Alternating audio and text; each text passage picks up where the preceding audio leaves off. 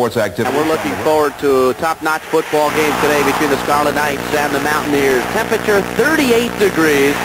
Humidity 65%. Not much of a wind. The outlook is cloudy and cold.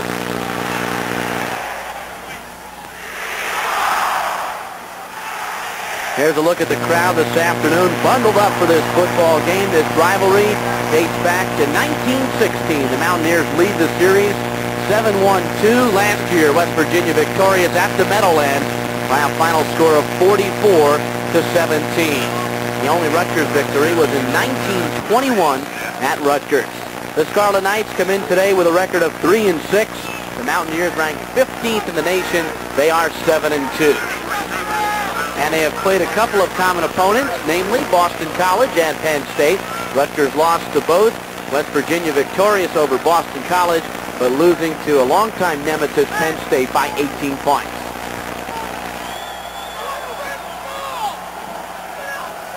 Well, a nice brisk day here in West Virginia, and we have a great view up here, don't we, Bruce? Where you could see out with what's that song about near heaven? How does that line go? Almost heaven. Almost heaven, and right. Boy, we're almost there. I'll tell you, that's how high we are. They're ready to go, and Tom Angstadt starts the game off, kicks off for the Scarlet Knights of Rutgers. It's handled by number 1, Gary Mullen. Mullen's back near the 20-yard line, and that is all. And West Virginia will start 1st and 10 near their own 20-yard line, and they are led, of course, by their All-American candidate quarterback, Jeff Hostetler, a 6'3", 212-pound senior. Starting at tailback is Pat Randolph this afternoon.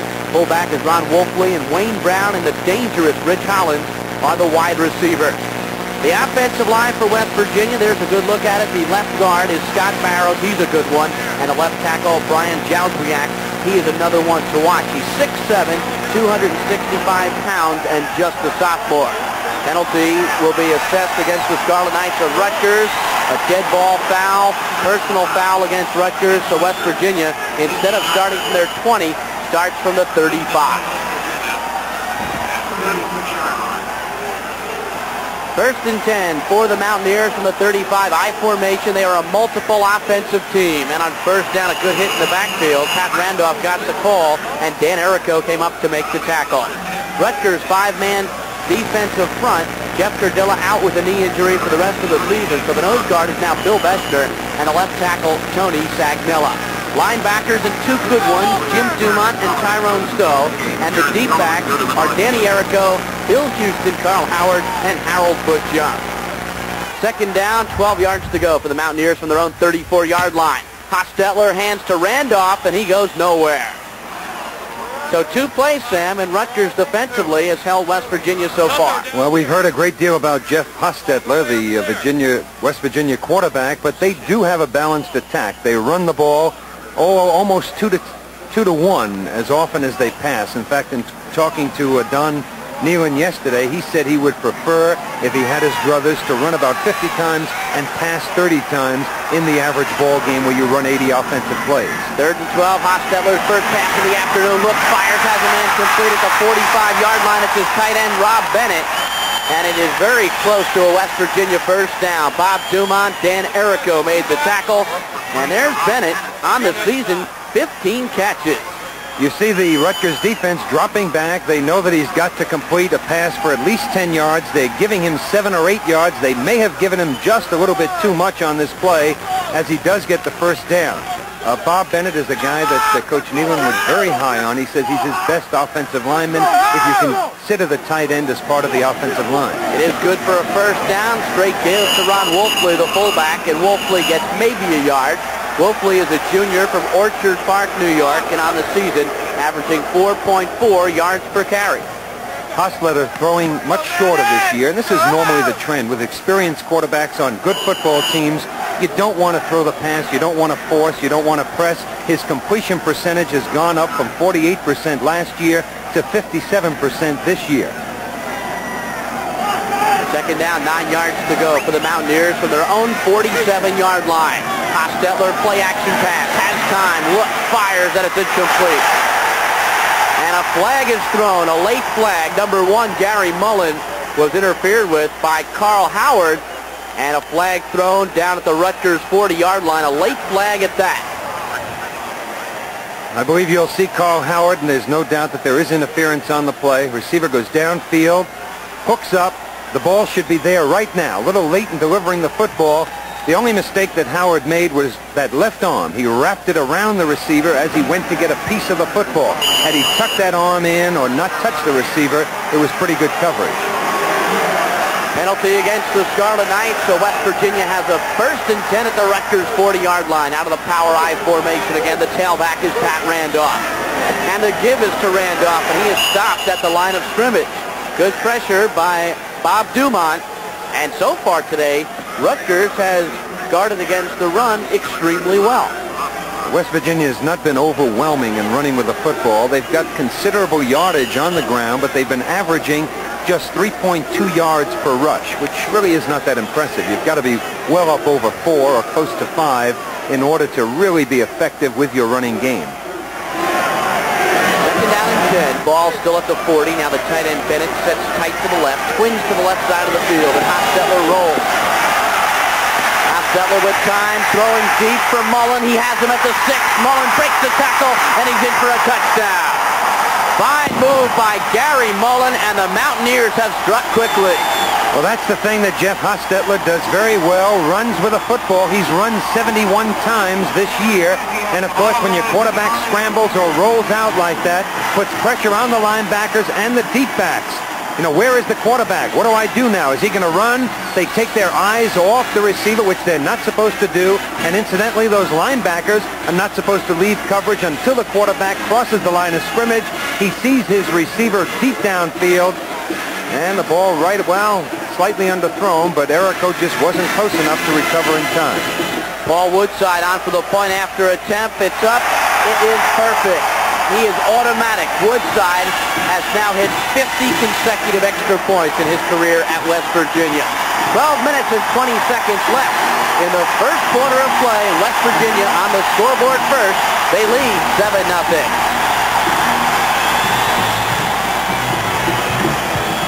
Near field in Morgantown, West Virginia. We're somewhere in those couple of bays there, and West Virginia didn't take long, Sam, to get on the scoreboard. No, and the 2 Rutgers penalties didn't help, especially the one on the pass interference, which gave them a 1st down.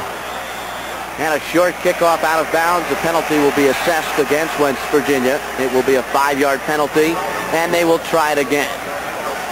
Hostetler hit his 11th touchdown pass of the season, and you compare that with 6 interceptions, and that's a nice statistic. Yeah, that's the key, really. You look at the quarterback's completion percentage. His yardage, of course, is very important. And then probably the most important factor, the number of interceptions, the turnovers, the mistakes. And as we indicated, those 2 penalties, one on the opening kickoff and the other on that 3rd and long situation by Carl Howard, which certainly was the primary reason for that West Virginia touchdown. That and a good play by Hostetler when he hit Mullen. The West Virginia scoring drive, it was very quick. It took only 2 minutes and 35 seconds, 6 plays, 64 yards, and a 40-yard touchdown pass to Gary Mullen, his 2nd TD reception of the season. The strength probably, well, they have a balanced team, really, the defense and the offense for West Virginia. If you had to pick a strength, it might be their defensive unit. Coming into today's game, they ranked number 10th in the nation against the rush, allowing just 97.8 yards per game. Totally, they ranked 17th in the nation, allowing 294 yards, so about 200 passing yards per game. Junior Paul Woodside kicks off. James Shedneck of Rutgers has it at the 5-yard line. Shedneck to the 20, and he is wrapped up at the 22-yard line, and that's where the Scarlet Knights will put it into play, I should say. 1st and 10 from their own 22-yard line. Let's check the Rutgers offensive unit. Jack LaFrary will start at quarterback again this afternoon. Albert Smith will start at tailback. Vernon Williams, the fullback, and Pendergrass and Baker are the wide receivers. The offensive line with Joe DiGilio, the outstanding center. John Owens and Joe Panucci handle the right side. Alan Andrews, the starting tight end, and Andrews on the season leading Rutgers in reception. We have an injured West Virginia player on the field at about the 39-yard line, hence the delay for just a couple of moments. Of course, the Rutgers offensive unit has to decide what they're going to try to do. Are they going to try to run with the football? Are they going to try to throw the football? We indicated that they're tough against the run. But then again, you've got to consider whether the Rutgers offensive line can give the Prairie pass protection and if he can deliver the football. While we have this opportunity, we'll check the West Virginia defensive alignment. A three-man front. The nose guard is Dave Oblak, and the tackles are Merritts and Walters. Two outside linebackers, Hathaway and Hughes, and the inside linebackers are Dave Preston and Derek Christian. D-backs, watch for number 44, Tim Agee. He's an All-American candidate, 5'11", 175 pounds, leads the team in both tackles and interceptions. He's a good one. The average weights are pretty much the same. Each offensive unit, each offensive line outweighs the front seven of the opposing team by about 24 pounds. The difference, I think, is West Virginia has a little more speed, a little more quickness. I would expect Rutgers to come out and to try to establish that running attack, take some of the pressure off the Prairie. If they're going to run against a quick, agile defense, you run right at them from tackle to tackle. Fred Smalls, the injured player, off the field under his own strength. Rutgers has it 1st and 10 from the 22. Out of the I formation, and Albert Smith is the tailback.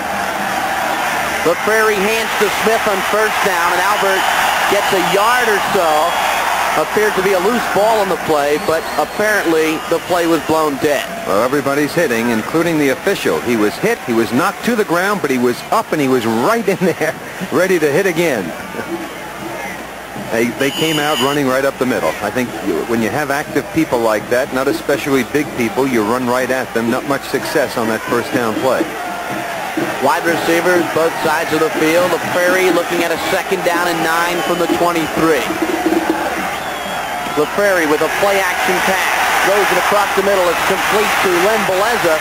And Beleza is up near the 29-yard line. Ed Hughes made the tackle for West Virginia. And when Rutgers needs a big play, Len Beleza is usually there. Yeah, he has been extremely effective over the last few weeks. Last week, he carried the ball 12 times for 76 yards. He was most of their offense against Cincinnati.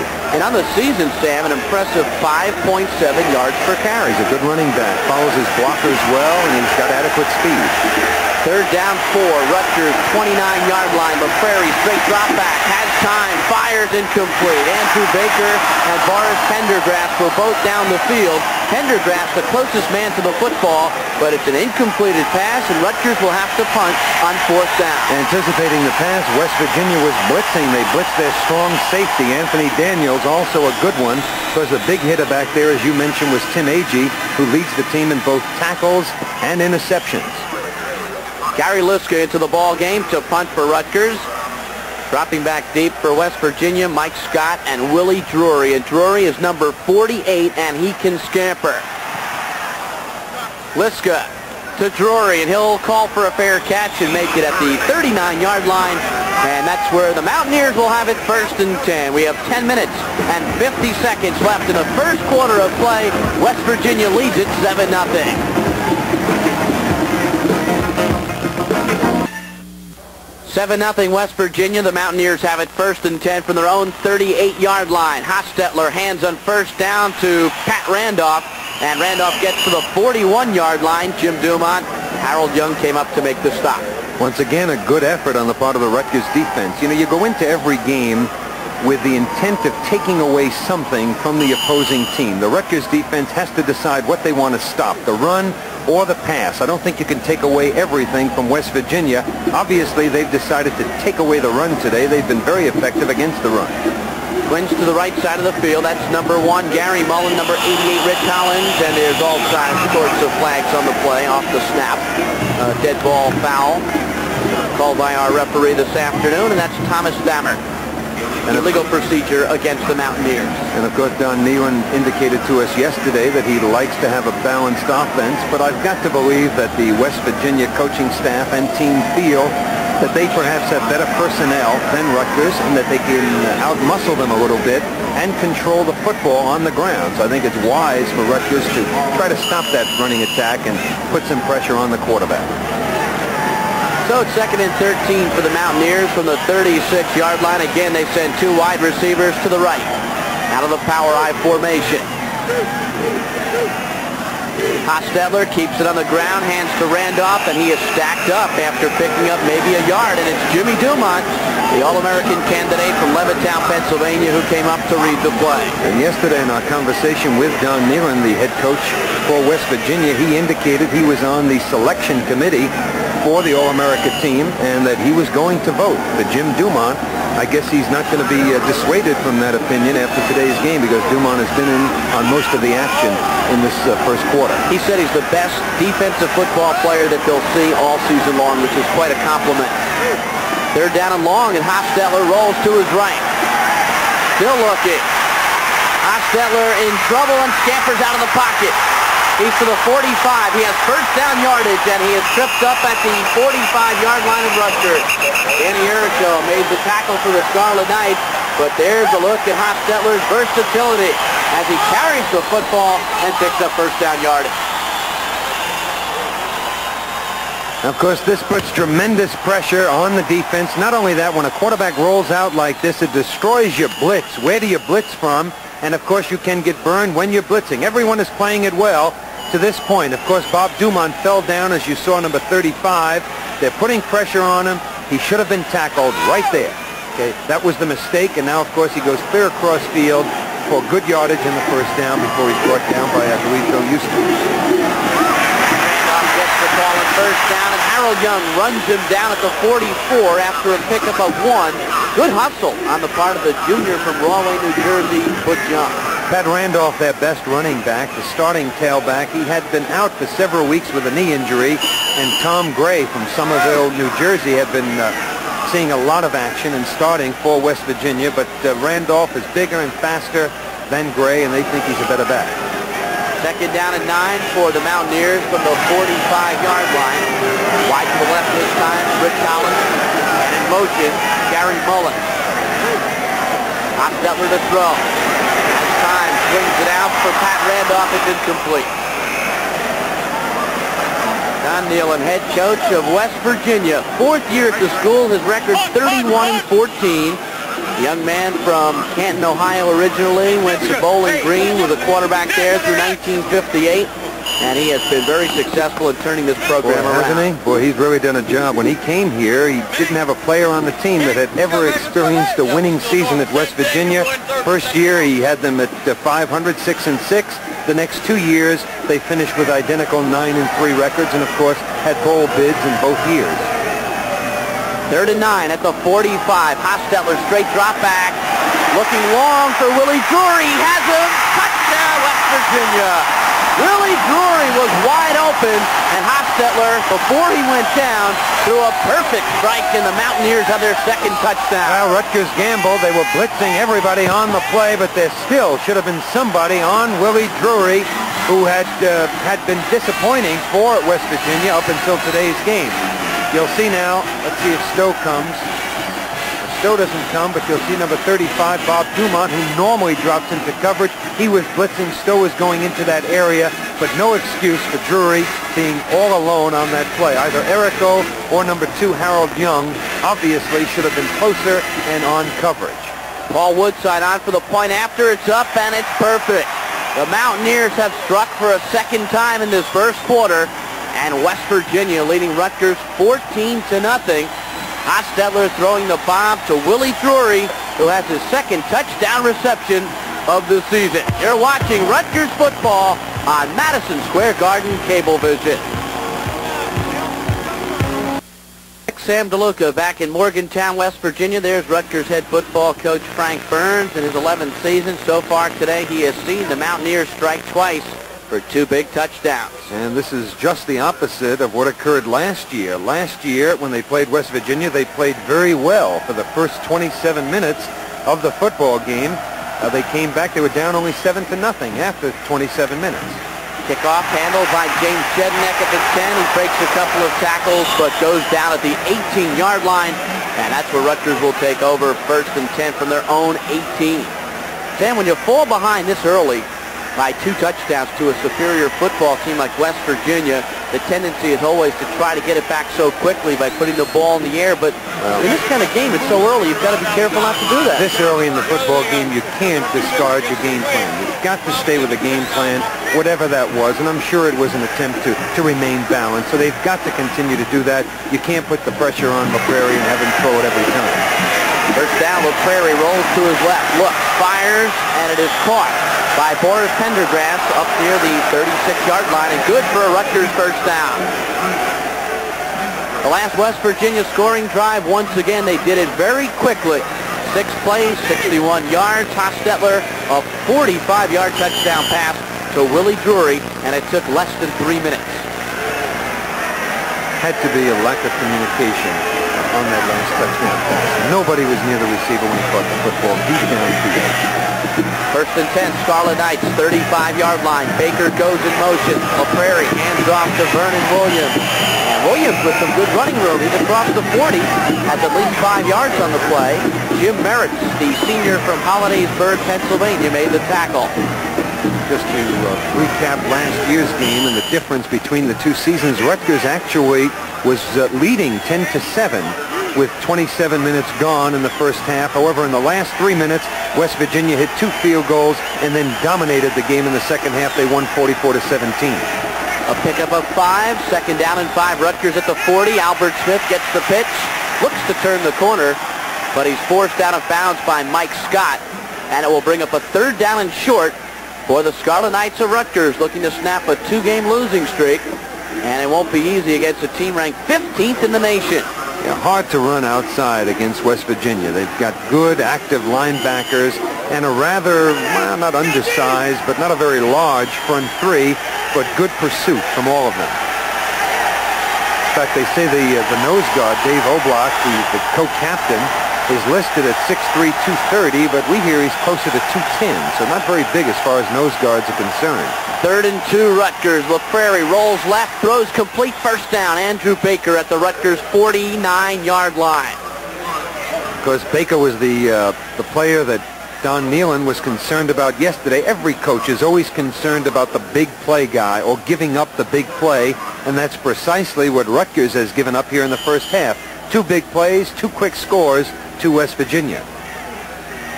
First down, Scarlet Knights, 49-yard line. 3 wide receivers to the left side of the field. The lone setback is Len Beleza. LaPrairie keeps it on the ground, and Beleza spins his way to the 46-yard line of West Virginia.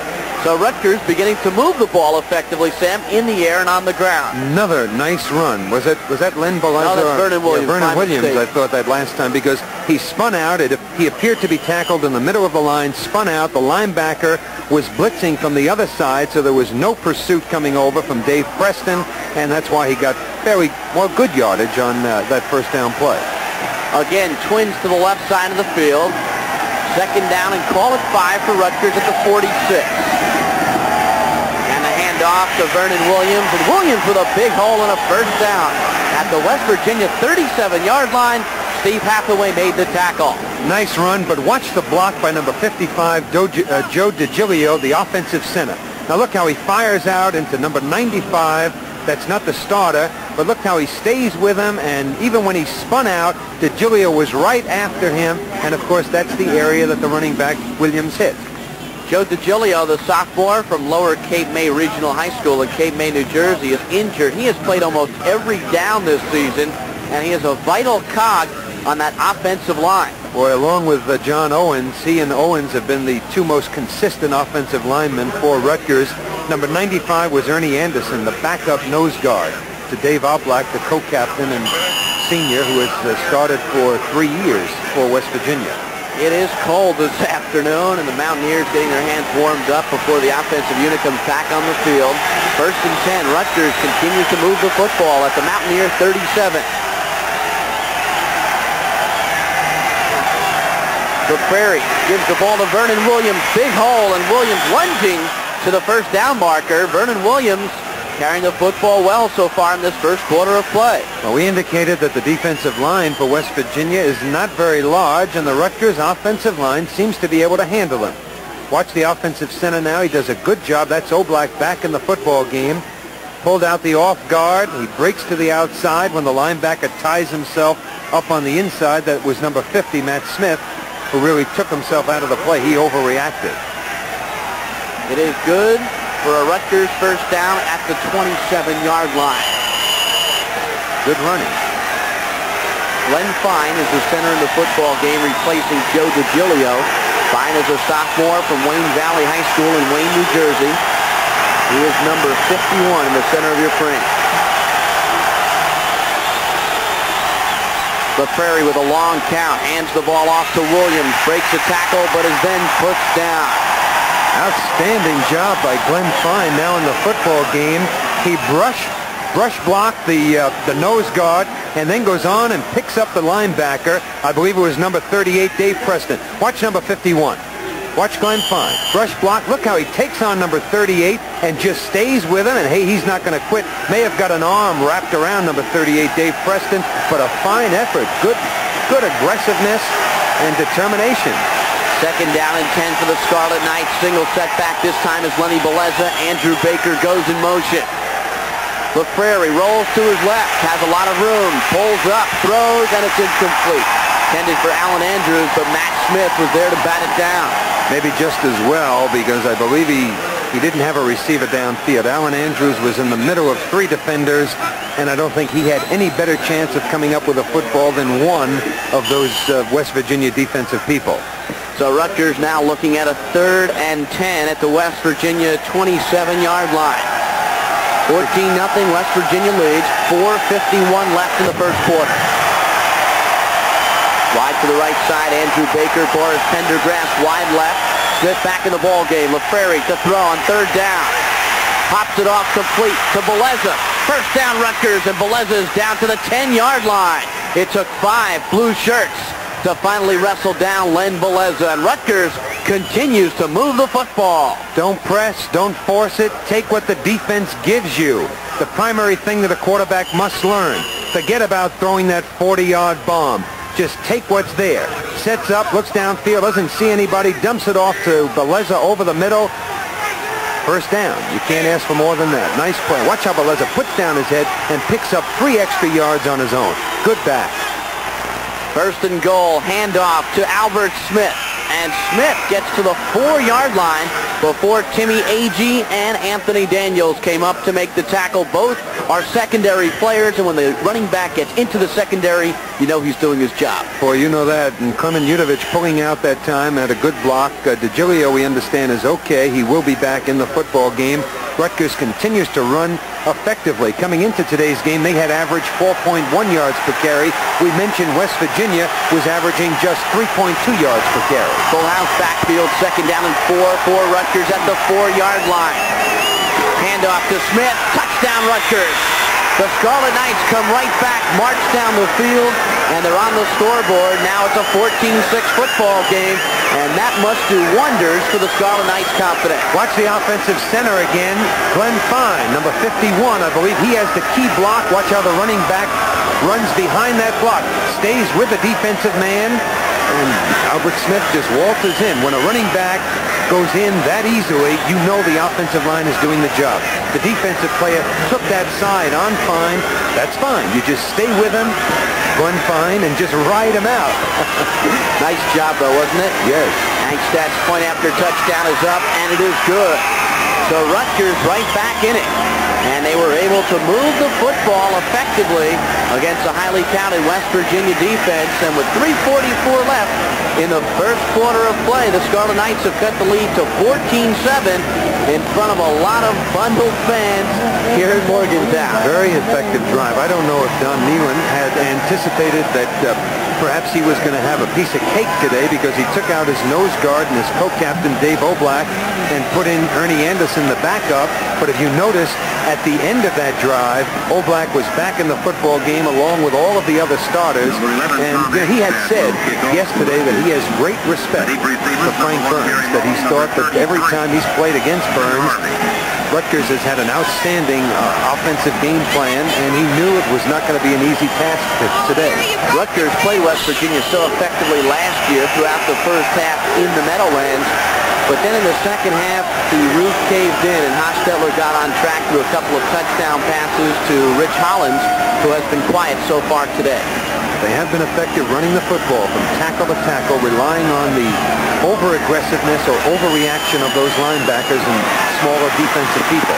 Gary Mullen has it and brings it back to the 27-yard line, and that's where Hostetler and company will start 1st and 10. Jeff Hostetler, the All-American quarterback. He is a senior from Halsapple, Pennsylvania, a transfer from Penn State, and in 2 years here, West Virginia has just been something else. The team's 16-5 under Hostetler, and by the way, Sam, he has a 4.0 academic average in finance. That certainly doesn't hurt matters, doesn't it?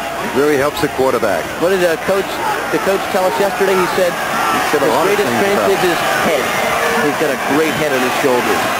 Great give to Ron Wolfley, and he runs it to Tyrone Stowe as he gets to the 30-yard line. That Rutgers scoring drive was an impressive one. They marched straight down the football field, and LeFerry put the ball up in the air. He also handed off to Williams and Smith. They went 81 yards in 12 plays.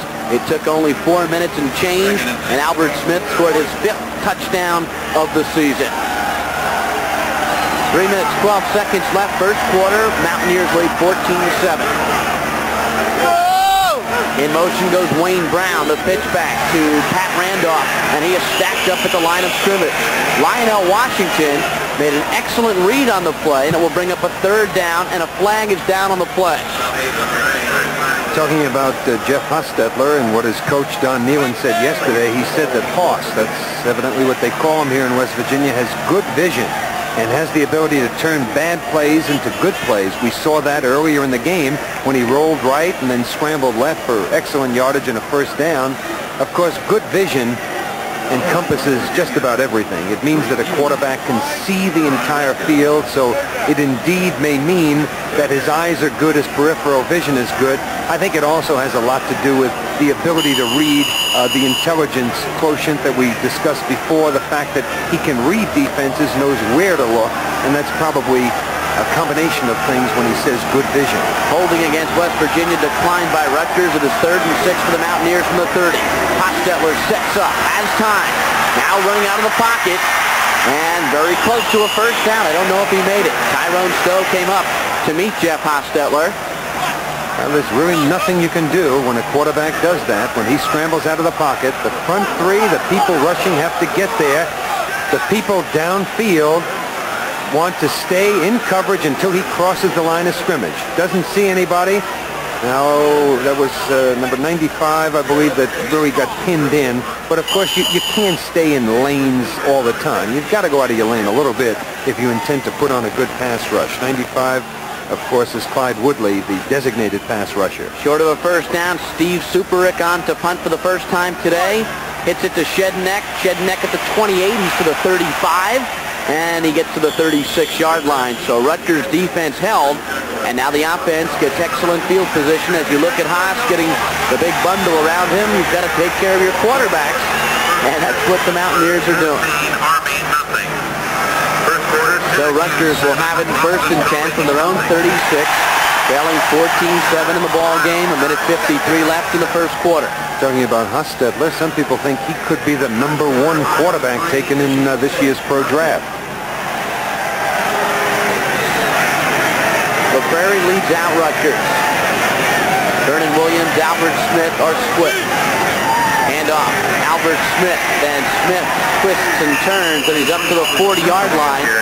They're using Smith, Sam, from a wing formation, and that time they brought him against the grain. Yeah, a little bit slow in developing. Had he gotten there faster and stayed behind Clement Udovich and turned the corner, he would have had good yardage. He elected, probably because he felt he couldn't reach Udovich, to break it to the inside. And not bad yardage, but he would have had more had he followed his offensive pulling guard, Clement Udovich. Well, Joe DiGilio is back in the football game, replacing Glenn Fine. It is 2nd down and 6 for Rutgers from the 40. Single setback, and that's Vernon Williams, and Williams breaks the tackle.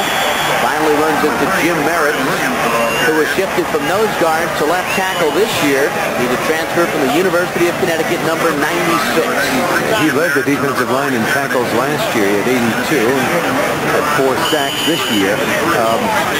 Ernie Anderson in at nose guard, DeGilio back in at offensive guard, but if Glenn Pine continues to play as he played that short time, that's the only time we've seen him this year, they'll move him to another position because DeGilio, of course, is also a sophomore. Third down 3. Rutgers at the 43-yard line. LaPrairie to throw, in trouble, dumps it off to Smith. It's complete. Smith has a first down, or is very, very close. Van Richardson came up to make the stop. Give LaPrairie credit for getting that pass off. He was under a lot of pressure. And their designated pass rusher from the linebacking spot, number 45, Steve Hathaway, is the man that puts pressure on LaPrairie. You'll see there's number 45 hitting LaPrairie as he releases the football. That's Owens out there with a fine block in front of Smith. But Holloway leads the club with 12 sacks. So those are coming on blitzes, and he racked up LaPrairie once again, who has been taking a beating this year. Timeout called on the field. Rutgers is short of a first down. It will be 4th and about 2 feet. Cold, blustery Morgantown afternoon. It was snowing last evening, and the snow pretty much stopped late in the evening, and nothing really stuck. And this afternoon we're just playing in cold conditions, but there's still a pretty good crowd. This facility holds somewhere in the neighborhood of 55, and somehow, Sam, they managed to get 64 in here one football game. I don't know how they did that. Well, it's not supposed to hold to 55 either. The official capacity is 50,512, and they had over 62,000 for the Pittsburgh game, of course, which is just 60 miles away. Pittsburgh is, anyway. Gary Liska back in punt formation. Waits for it at his own 30. And we have a flag down on the play. And that is it for the first quarter of play. The score from West Virginia, the Mountaineers 14, the Scarlet Knights 7. We'll be right back.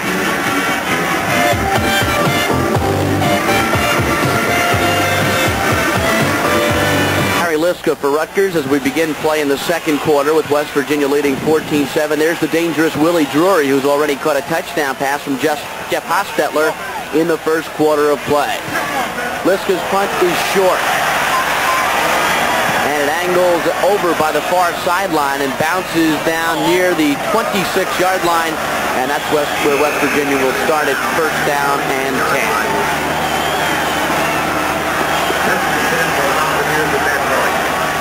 West Virginia finishes up their season next week against Syracuse. This, of course, is their last home game, and I believe 19 seniors will be participating for the last time here at their stadium in West Virginia.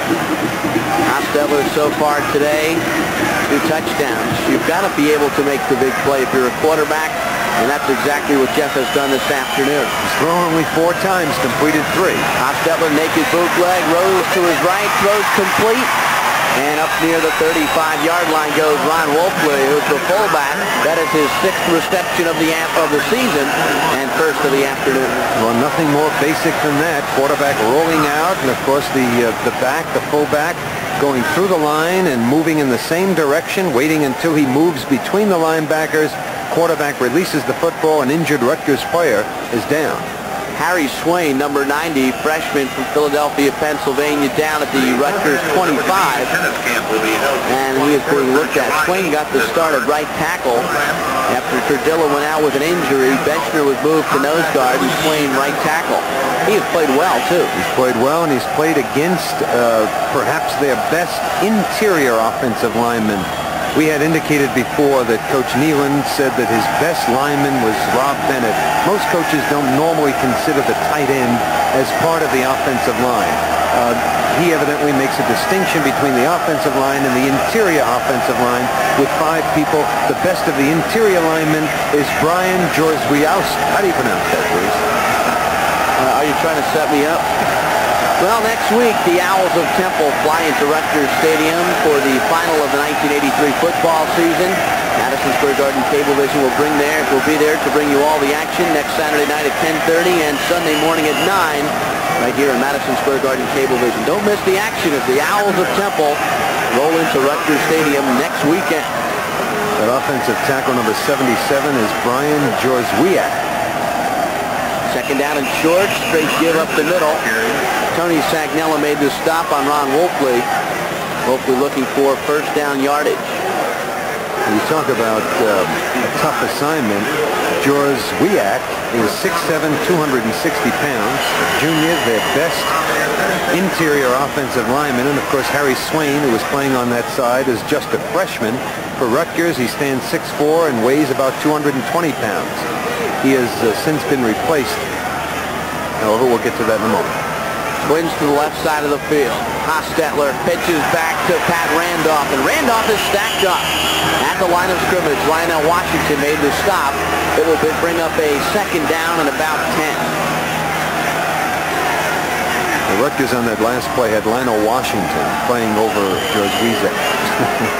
Jorzwiak. You know why? Because it's not spelled that way. See, that's what throws you off when the spelling is different. Here's a look at Paul Woodside, number 3, near side of your picture. He is the outstanding kicker, All-American last year, second string All-American indeed. And he has not missed an extra point ever here at West Virginia. Gary Mullen goes in motion. Hostetler fakes the pitch out, throws across the middle, and it's almost caught by Rob Bennett, the big tight end, who made a great effort in trying to secure the football. Well, he is big, and he utilized all 6 feet 6 inches of that frame as he reached up, got one hand on the football. Had he not been hit, he obviously would have been able to put it away. But you'll see that he is hit here. Pass is thrown extremely high. Well, he had to clear the outstretched arms of Jim Dumont. That's why it was thrown so high. And eventually Rutgers converges on him, and he is not able to hold on to the football. Third down 10, West Virginia, ball at the 37-yard line. Bennett sets tight on the left. Mountaineers 75% so far today in third down. Hostetler throws a bullet, and it's caught by Rich Hollins. That's his first catch of the afternoon, and it's good for a Mountaineer first down. Well, he is their big play guy, not so much because he has outstanding speed, but he has good moves, good hands, and of course he has worked a great deal with Hostetler. The timing is there, as you can see on this play, but really a fine reception. Ball wobbles a little bit, not thrown well, thrown low. He goes in, he manages to keep it off the turf. Hollins is 6th on the all-time receiving list here at West Virginia. He now has 90 catches for his career. Hostetler back to work on first down. Fires complete to Hollins, and it's good for another first down. Carl Howard made the tackle. Well, as a sophomore, Hollins had 37 catches for 754 yards and 6 touchdowns, averaged over 27 yards per catch last year. And you can see why. Now, he does go long. These are considerably long passes. Again, right on target, goes up over the middle. Didn't have to leap. Actually lost a split second as he went up into the air. Had he not leaped, maybe another yard or 2 on the play. Could have turned upfield faster. 38 receptions this year. First and 10 Mountaineers, and they give it back to Pat Randolph. And the freshman from Folsom, Pennsylvania, gets 3 off the right side. Lionel Washington there to make the stop. I think when you see a receiver go up over the middle like that, like Hollins did on that last reception, part of it is he wants to protect the football with his body, assuming that he's going to be hit from the rear. And then I think it's just a natural tendency when you're running over the middle and you expect to be clobbered upon catching the football to sort of tighten up and, tense yourself and thereby leave your feet, and you feel more protected in that situation. Second down and 8 at the 30. Hand off to Randolph. Tries to turn the corner. Jim Dumont knocks the football free, but it's picked up by guess who? Rich Hollins. Good hustle by the senior from Zanesville, Ohio, picking up the football. No, that's 48, Willie Drury, who recovered the football, but the Mountaineers maintain possession. Boy, that could have been a big break for Rutgers last week against Cincinnati. They turned it over 7 times. You see Sagnella almost got a piece of him. Lionel Washington almost got a piece of him. Jim Dumont does. But unfortunately, Drury picks it up, and it's still West Virginia's football. Third down 7. Mountaineers at the Rutgers 29. Twins to the right. In motion. Or trying to get off the field. That might have been an extra player. Hostetler throws. It's caught by Hollins. Fakes out one man, and he gets to the 21-yard line, and it is good for a West Virginia first down. Well, Rutgers, I think, has done what they set out to do. They've shut off the running game. West Virginia has just 29 yards running with a football. Randolph, their best rusher, has carried 10 times for just 6 yards, but Hostetler has hurt them via the pass. Once again, the rollout. Again, trying to put pressure on those linebackers, throwing beyond the linebackers there or in front of them. And he picks up some yards on his own. Their best receiver, Rich Hollins, number 88. He leads the team, incidentally, in both receptions and yardage. 21-yard line of Rutgers. Hostetler, quick drop back, just throws it across the middle. It's caught by Hollins. He breaks the tackle, and he's down at the 13-yard line. Jim Dumont made the tackle, but now Hollins is getting loose. Last year, got a couple of big TDs against the Scarlet Knights, and now going back to work again.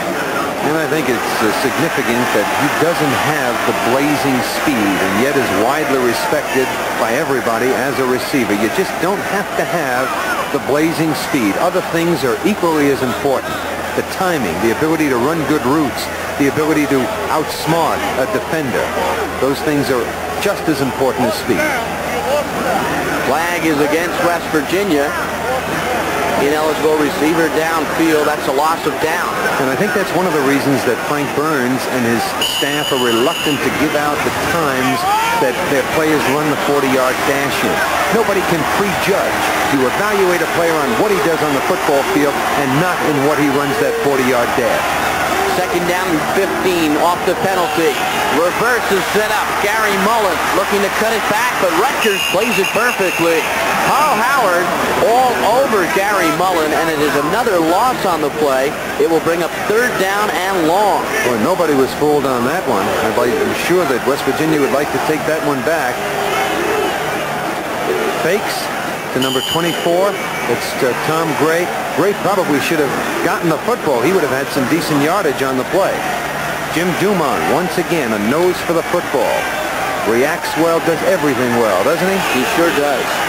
Third and 20. Ball at the Rutgers 31-yard line. Hostetler back to throw. Sets up. Has time. Throwing long for Hollins. Complete. And a first down for West Virginia at the Rutgers 8. Talk about making the big play. Hostetler did it again. Boy, he certainly has the ability to make things happen. I believe that Butch Young slips on the play. I don't know if he was trying to get out to the receiver or to come up. There was a shallow man, also someone in front of Young. You may see him trying to get up off the ground. Well, there's Butch Young. I think had he not slipped, he would have been in position to deflect that football, and eventually Errico comes up and drives him out of bounds. Big day for Hollins so far. 4 catches, 61 yards. First down at the 9. Straight give up the middle. Wolfley breaks a couple of tackles and gets down to the 1-yard line. That was sheer power. Wolfley, 6'1", 210, a junior from Orchard Park, and he just barrels over that Rutgers interior 5. Wolfley is the only running back for West Virginia to go over 100 yards this year. Somebody missed a tackle there, but you can see he does have good power as he overwhelmed at least one defender before finally being brought down. Second down and goal at the 1. Full house backfield for West Virginia. Handoff Wolfley, and he gets near the goal line, but not in. So it will bring up a third down and perhaps inches. I mentioned before, West Virginia has not been overly impressive running with a football, even in that effort when Wolfley got over 100 yards, 114 yards to be precise against Boston College. 67 of those 114 yards came on a fake punt. Tom Bowman, the junior from Ohio, checks into the backfield along with Ron Wolfley. And number 32, Tom Gray. T-formation, 2 tight ends, third and goal at the 1. Hostetler, bootleg, touchdown. Great call. And Hostetler is in for 6 points. I was going to say to you, Sam, do you think they could run something wide when everyone expects you to go up the middle? Well, he's done that quite often this season. He beat Pittsburgh on a 6-yard keeper. He also had a 10-yard keeper in that football game. Fakes it up the middle to Wolfley, breaks to the outside, and just outruns Carl Howard, who had broken to the inside and couldn't get out quite fast enough. Well executed. Hostetler set it up with a good fake to the middle, and then just got outside of Carl Howard. He had pretty good speed. Outraced Howard to the end zone. Woodside's extra point up, and it is good. West Virginia takes a 14-point lead again. The score with 9:19 left in the first half. West Virginia 21, Rutgers 7.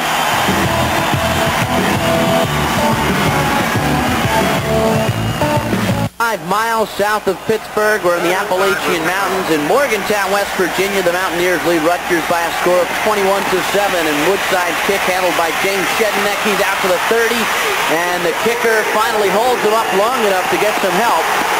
And Rutgers will take over at the 38. Good return by Shedneck. Well, he's been good on those returns all season. For Rutgers, got the little skirmish down on the field. An altercation. Shedneck has returned 20 kickoffs this year for 430 yards, a 21.5 average. I believe he helped his average a little bit on this one. Waits for the block by Beleza, breaks behind it, up the sideline, try to put on a move there, almost did. Is that the kicker that brought him down? It is. Paul Woodside. He's only 5'11", 170, and he's so valuable as a kicker. He got a great hand from the crowd as he came off the field, forcing that stop on Shedneck. In any event, Rutgers has good field position at the 38-yard line. 1st and 10, long set back, Len Beleza. LaPrairie, quick drop back, throws complete to Baker, makes a fake to the inside, and gets up to the 44. Pick up of 5 yards or so. Coach Nealon was telling us yesterday that Baker is a dangerous receiver. Well, you can see it snowed here yesterday. It really didn't stick. I guess there's a dusting. That's what they call a dusting as you look out over the mountains and hills here.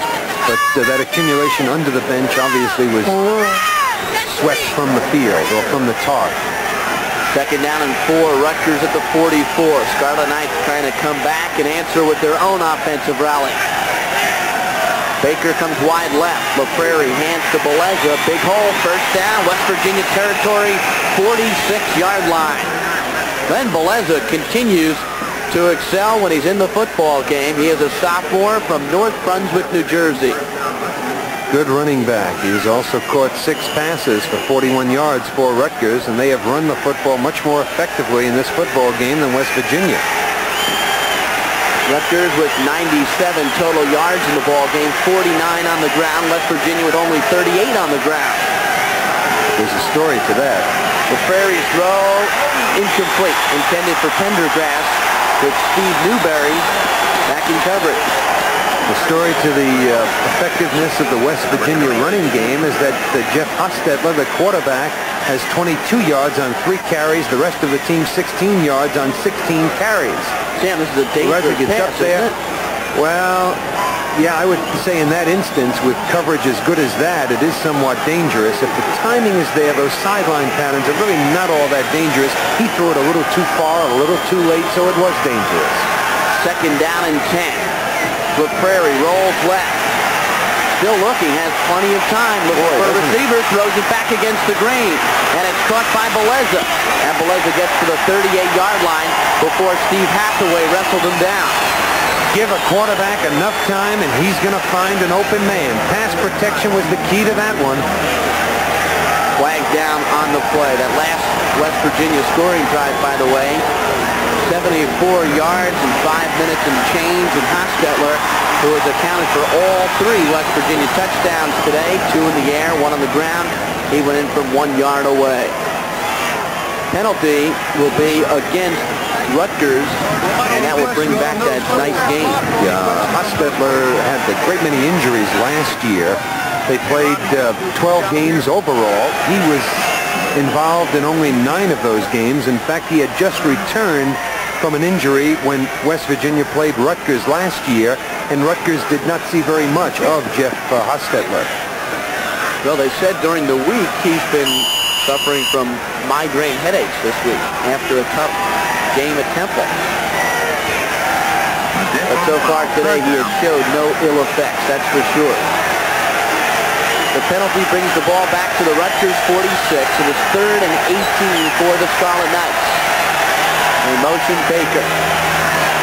Now LaPrairie is back to throw. Sets up in the pocket. Throwing long for Pendergrass. And it is incomplete. Back in coverage was junior Mike Scott from Parkersburg, West Virginia. And it is fourth down in Rutgers, who looked like they had a nice drive going, will now have to punt it away.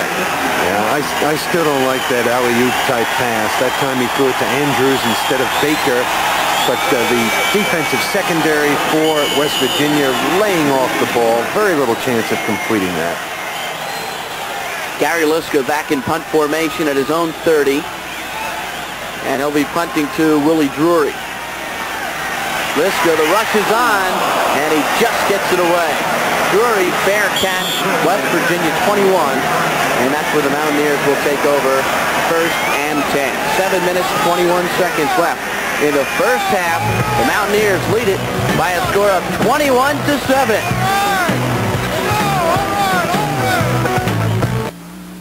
Now playing on ColecoVision, Mr. Do and Time Pilot, two of the best new arcade games for the best system made.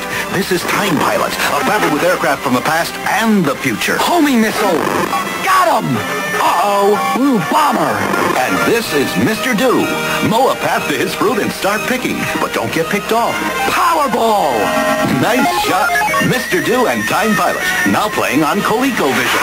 The best system in town keeps getting better. Ball from their own 21-yard line. Bruce Beck, Sam DeLuca back at Mountaineer Field in Morgantown, West Virginia. On first down, Jeff Hostetler gives to number 22, Tom Bowman, and he is racked up behind the line of scrimmage. Good pressure by Bob Dumont and Joe Corbin. Once again, Rutgers effective in taking away that running game. They should be as effective in stopping the pass, and the score would not be 21-7 at this point. They have carried 17 times now for about 15 net yards. West Virginia has. Second down and 12. Mountaineers at the 20-yard line. Out of the eye, Hostetler play action. Sets up, dumps it across the middle. It's incomplete. It was in the hands of Tom Gray, and he dropped the football. Mentioned that Hostetler is not throwing as often this year. Coming into today's game, in the games that West Virginia has won, he has averaged about 23 passing attempts. In the two games they lost, he threw 29 times in both games. And ideally, that's what you want to do. You don't want to have your quarterback throw 30, 35, or 40 times a football game. On most of those occasions, it's in losing efforts. So it's 3rd and 12. West Virginia at their own 20-yard line. They lead 21-7, 6:42 left in the half. Hostetler setting up. He has Hollins deep. He throws for Hollins, and it's picked off. Picked off by Errico. He's back to the West Virginia 40. Reverses field. And Errico slides down at the West Virginia 27-yard line. Rutgers has their first big play of the ball game, and they have excellent field position at the Mountaineer 27. Well, this is why you don't want your quarterback to throw 35 times a game, and why you don't want him to throw deep downfield. It's worked for West Virginia in this game, but it's not going to work for you on other occasions. Errico, I don't believe, yes, he was the primary coverage man. The ball hung up there, gave Errico time to break in front and come up with the interception. Fine heads-up play. You'll see Hollins has to slow up now. He breaks stride. Quarterback does not have enough on the football, plants it, tries to come back toward the ball. Errico had a better shot at it, got his body in front of Hollins, and comes up with the interception, and Bill Houston finishes off Mr. Hollins as Errico returns the football, and Rutgers has a chance to get back into this football game. Big break for Rutgers. They have the field position now at the 27-yard line, and they have 1st and 10. LaPrairie leads out the Scarlet Knights. Vernon Williams is the lone setback. Baker comes wide left. LaPrairie hands off to Williams, and Williams breaks a couple of tackles, and he's down close to the 20 or the 19-yard line. The key to this running attack is Joe DiGilio and his ability to handle that nose guard, Dave Oback, their co-captain, one of their better defensive linemen. Well, that play will come back. Holding was the initial signal by our referee, Thomas Stammert, and it will come back. There's the call, holding Rutgers. Back to the 37-yard line goes the ball. Yes, and that Fred doesn't upsets. like that call. Well, It upsets him because last week he had 7 turnovers against Cincinnati, and that's what Don Nealon, the man you're looking at now, pointed out to us last week. He thought that there were at least 2 and perhaps 3 games that Rutgers could have won this season or perhaps should have won. 1st and 20 for Rutgers at the 37. LaFrari back to throw, blitzes on, throws the ball, and it's almost intercepted. It popped out of the hands of Dwayne Hooper, and the ball was almost picked off by Van Richardson. And if he would have had that football, Sam, he would have been long gone. Yes, he would have. You'll see the receiver there, but you also see number 73 for Rutgers. He's out there, an offensive lineman. Now watch, he has to duck to avoid the football. He almost caught it, and of course Hooper did not have good vision on the ball because of the presence of the offensive lineman. Number 73 is Tony Regoli. We haven't seen much of him this year. No, he's just a freshman. Well, that's why he was there in poor position. He should have been in front of Dwayne Hooper. In any event, a big break for Rutgers. Roughing the passer was called against West Virginia. Scarlet Knights get an automatic 15 yards and a first down at the 22-yard line of West Virginia. Those penalties evened out, didn't they? Yes, they did, plus the fact they get the first down out of it. So Rutgers with a single setback. That's Paleza. 3 receivers to the right side. In motion goes Baker. Handoff to Dwayne Hooper, and Hooper gets 2 yards at the most on that play. West Virginia not fooled with the tailback coming out of the slot that time as Daniels and Christian made the stop. Yeah, Dwayne Hooper had been alternating early in the season with Albert Smith. He broke his hand in the Army game and returned for the first time last week against Cincinnati. 2nd down and 9 at the 21. Rutgers trailing 21-7, 5:26 left first half. Rutgers with an excellent opportunity to get back in it again. Baker comes wide to the left. Hooper is the eye back. LaFrari to throw. Has time. Now the time ends, and he is sacked. Ernie Anderson, Jr. from Collier's, West Virginia, out of nowhere with some help from Steve Hathaway, got to Jack LaFrari. Well, Hathaway is that defensive end or outside linebacker that leads the team with 12 sacks. Anderson is the backup nose tackle who has been alternating with Dave Oblak, but they converged on LaFrari, didn't they? He had an opportunity to throw that ball away, but of course it's easy to say up here, isn't it? I guess that's a keep warm or protect your nose and anything to keep it warm. This is 3rd and 20 for Rutgers. Ball at the West Virginia 32. LaFrari sets up, looks, fires, and it's incomplete. Intended for Andrew Baker. No interception. Called an incompleted pass. It will bring up 4th and 20 for the Scarlet Knights. They were going for their big play man, Andrew Baker. Well, this is why receivers constantly talk about the difficulty of catching the football over the middle. Watch the action and the hitting down here as people are converging on each other at full speed. Pretty good pass protection that time. Number 44 has a beat on the football. Somebody deflects it. Really little chance of a completion. Watch, somebody is in front of Baker now.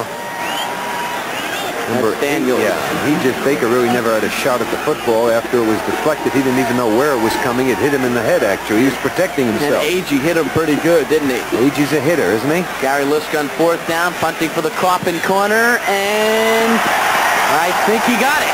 And they'll spot the football at the 2-yard line or so. So Rutgers puts West Virginia in a hole, and the Mountaineers will start very close to their own goal line, depending exactly where Thomas Thammert spots the football.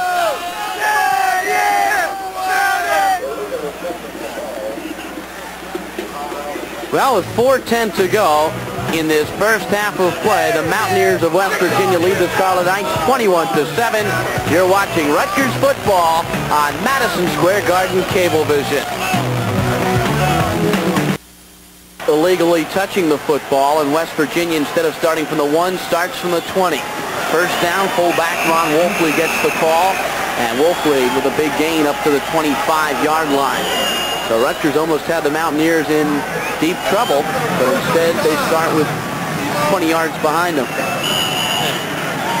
Oh, just a coffee break for a couple of the regular players. Get over, get warm, Sam, and then get back in that football game. Number 4, he's got to be a kicker, too. Well, the coach's son, one of the two. He was a little guy, wasn't he? Second down and 5 from the 25, straight up the middle again.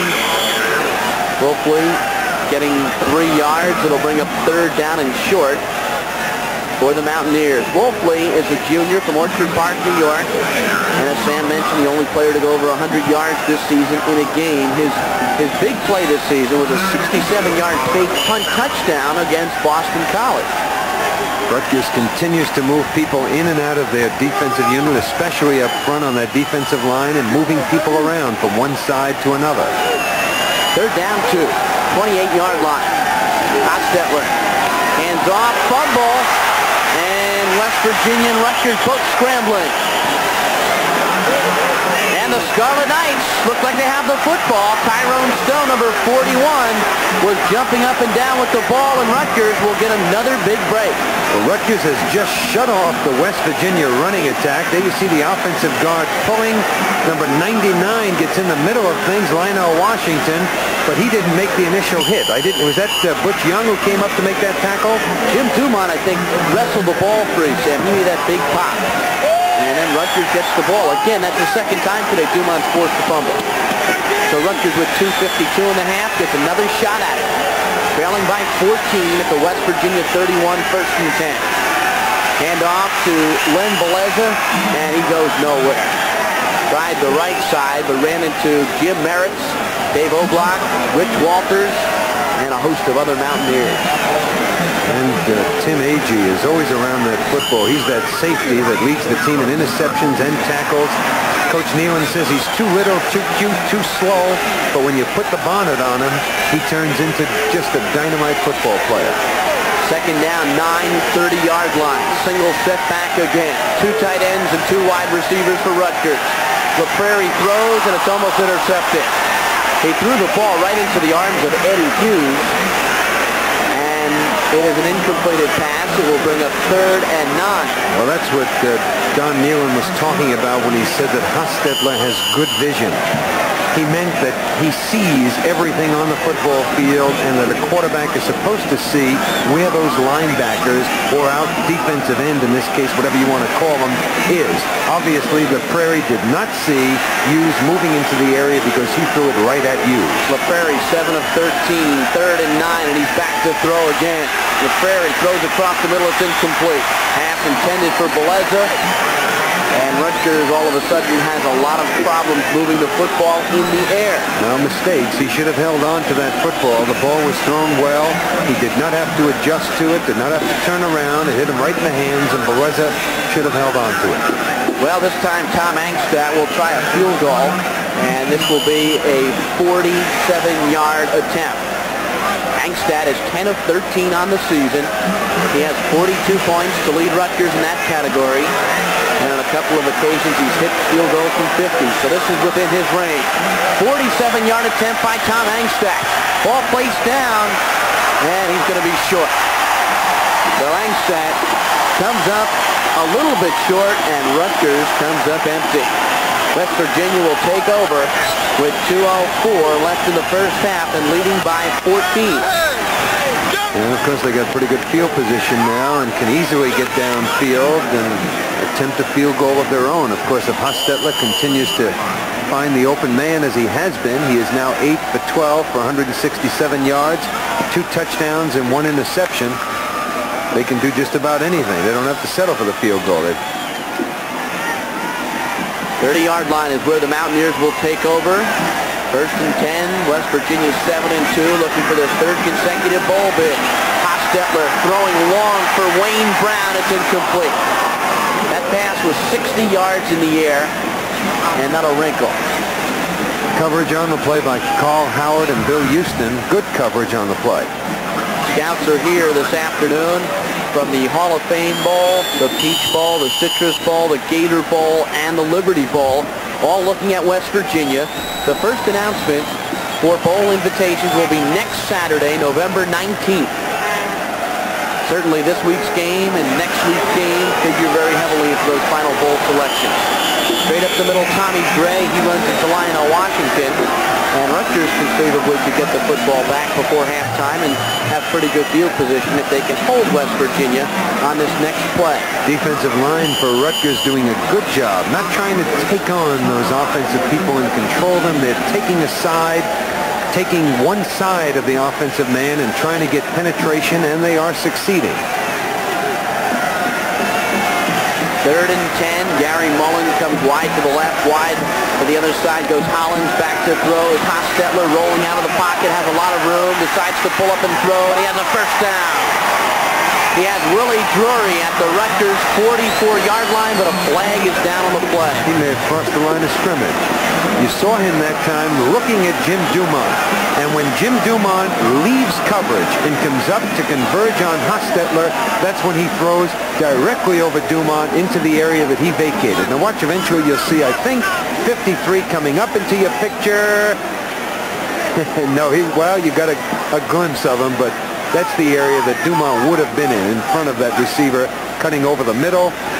But anyway, Hostetler threw the ball from beyond the line of scrimmage, Sam, and there's a loss of down, and it will be 4th down, and West Virginia will have to punt it away. So Jim Dumont played it perfectly. Did not leave coverage until after Hostetler crossed the line of scrimmage, or when he was certain that he was going to cross the line of scrimmage. Here's the call. It is a loss of down, and West Virginia will have to punt it away as Steve Superick checks into the ball game. Superick, second punt of the day. He waits for it at the 13-yard line. James Shedneck deep for Scarlet Knights. And he waits at the 38-yard line of Rutgers. Still 1:07 left in the first half. Time enough for Rutgers to move the football and get in field goal position. Good punt by Superick. Shedneck at the 35, or is that Danny Errico? And he breaks the tackle. And Errico is at the 50, and he spins to the 45. And Rutgers gets a 20-yard return from Danny Errico. And that is a fine twisting play. Good return by Errico. Presence of mind, eluded some tacklers, and at the end of the run, when there was nothing to do but put down your head, he picked up an extra yard. Look at that. Ducks under one man. Waits for a block. Bukowski never gets one. Outruns 3 there. Does pick up 1 block. Spins off another. And now just struggles for that extra yard. 49 seconds left first half. Rutgers 1st and 10. West Virginia 46-yard line. LaFrary to throw. He is hit by Hughes. And he goes down. Steve Hathaway, who had 12 sacks coming into today's football game, will get credit with number 13. Built a lot by like Lionel Washington, both 6'4" inches. He's a little heavier than Washington Hathaway is. He's about 220 pounds, a senior, 12 sacks on the year. Watch him come in from the left. There he is, overpowering Beleza, I believe, or no, it's Vernon Williams. And eventually they converge on LaPrairie. So the ball comes all the way back to the Rutgers 46-yard line, and it will be 2nd down and long. LaPrairie, who started off very, very hot, is now 50%. That's a knack, being able to rush the passer from that linebacking position. Some people just are never able to do it, and other people who have the quickness, the speed, the agility, just love to come on the quarterback. I think in the case of Hathaway, his height is certainly an advantage, just as it is for Lionel Washington. Gives you leverage on those shorter offensive backs trying to block you. 2nd down and long, 40 seconds left in the first half. Rutgers trails 21-7. LaPrairie back to throw, blitzes on again. LaPrairie gets it away this time to Albert Smith. And Smith gets near the midfield stripe. Steps out of bounds. Will stop the clock with 32 seconds left. Thought for a moment that LaPrairie just reacted well to the blitzing defensive end or linebacker coming from that side. But after he had released the ball to Albert Smith, it was obvious that that was planned because there were 2 linemen out in front of Smith prepared to block on the play. 3rd and 16 with 32 ticks left, first half of play.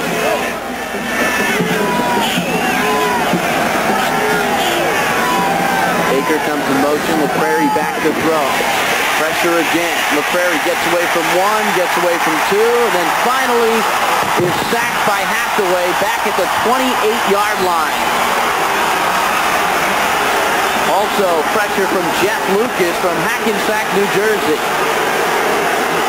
This is the moment of truth for the offensive linemen. You know those people are going to be rushing the passer. They have a decided advantage in this instance, and you've just got to hang in there and block people. They're not doing a good job of it. There's Hathaway. He makes the big play, and the first half has come to an end. The fumble occurred after the whistle had blown, and West Virginia takes a 14-point lead into the locker room at halftime. Score, West Virginia 21-58. On the back of the helmets being worn today by West Virginia football players is for teammate Andre Gist, who was killed Sunday in a car crash near campus. Gist was a member of last year's West Virginia football team, and certainly the players will wear decals of Gist's former uniform number 58 on their helmets today as a tribute to their former teammate. Yeah, unfortunate, untimely, of course, and tragic. Gist had played with the Tampa Bay Buccaneers last year. Ready to go for the second half of play. Rutgers will receive the football. The crowd is fired up. A crowd of somewhere over 40,000 showed up today in Morgantown, although the advance sale was well over 50,000. Perhaps the cold weather conditions kept a couple of people away. Don Nealon, of course, he was upset. They beat Temple last week, and they beat Temple rather decidedly, 27-9. After the game, the coach for Temple, Bruce Arians, said that BC, Boston College, should receive the Lambert Trophy. Evidently, he felt that BC was a better team than West Virginia, and this upset and irked Don Nealon. He felt that he had no business saying that. Well, we'll see what happens. Second half underway. Dan Errico takes it a yard deep and will bring it out. He's across the 20, across the 30, fumbles the ball, and if it goes out of bounds, Rutgers will keep possession, and it looks like the Scarlet Knights will have the football, 1st and 10. Yep. Rutgers did not have a turnover, did not suffer from a turnover in the first half. West Virginia turned it over twice, once on an interception, once on a fumble. Of course, last week against Cincinnati, Rutgers turned the football over 7 times, which was instrumental in that 18-7 loss to Cincinnati in Cincinnati. So Rutgers will have it 1st and 10 from the 34-yard line. And let's see what happens as we begin the third quarter of play. Jack LaPrairie is the quarterback for Rutgers. On first down, he hands to Albert Smith. Big hole, 8 yards, and then some. Tackle made by Steve Hathaway, the senior from Beaver, Pennsylvania. I don't think Hathaway was in on that tackle because I thought Clement Udovich did a fine job of blocking on him, pulling out. But anyway, Udovich had a good block on somebody. All right. Good. Second down and 2, 42-yard line. Rutgers has moved the football, but a couple of times with opportunities, they couldn't push it into the end zone. In motion comes Baker. Alan Andrews has been quiet so far today. LaPrairie in trouble. Still looking, throws incomplete. He was in the arms of Rich Walters, the senior from Glenshaw, Pennsylvania. And Walters, who had a great game last year against Oklahoma, really put pressure on LaPrairie. Rich Walters, a 3-year starter, defensive tackle. Watch him now. He just wraps him up. That's number 97, wrapped up around number 16. Eventually, wisely, LaPrairie throws it away, and I guess number 33 was in the area, so the official didn't call it. Third down, Rutgers, 9 yards to go. Ball at the 35. Baker comes left. Pendergrass, wide right. LaPrairie to throw.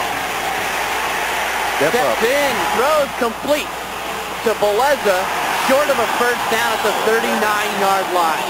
Eddie Hughes, the man to make the stop, and West Virginia has held. Of course, LaPrairie was trying to avoid that pass to Beleza. He knew that it was not adequate or not sufficient for a first down. Could not find anyone deep downfield, was under pressure. Eventually, he had to unload to Beleza. Gary Liskett to punt for the 5th time this afternoon. Willie Drury is the deep man for the Mountaineers. Short kick. Drury, 35, gets to the 38. So the Mountaineers will put it in play 1st and 10 to the 38. West Virginia, Sam, came really fired up out of the locker room at the end of the first half of play. 12:52, third quarter. Mountaineers own the lead by 14. Your money worth more. Virginia 1st and 10 for their own 38-yard line. They lead by 14 points. Lone setback is the fullback Wolfley. He gets the call, runs into Jim Dumont and Tyrone Stowe. A pickup of only 2. It will be 2nd down and 8. There's Jimmy Dumont, senior, playing with pride each and every week. He was our player of the week 3 times back in 1982, and I guess several times this year, leading the team with 118 tackles. Last year he had 133 tackles for Rutgers, so he has an opportunity to break that record. Injured player is Bill Legg, the offensive center for West Virginia, and he is being replaced by Rob Shellhax. Bill Legg was a starter for West Virginia in 1982. In fact, he can play both guard and center. He was switched to guard in 81, moved back to center in 82, and of course has played offensive center throughout the season this year. 2nd down at 8, 41-yard line. Hostetler to throw, steps into the pocket, pressure. Hostetler looks, fires, incomplete. Intended for Rob Bennett, but the big pressure came from Bill Beshner. Yes, good rush. Just 3 people rushing, and they put pressure on the quarterback. There's a little mountain man, and perhaps the real mountaineer right beside him. Boy, he looks the role, doesn't he? Watch the good rush. Bill Beshner, number 65. Well, eventually he overpowers that offensive center, and number 90 gives him some help. That's Harry Swain. Hostetler throws off balance and overthrows his receiver. 3rd and 8, 41. Hostetler rolls, fires, caught by Hollins, and he has 1st down yardage at the 50.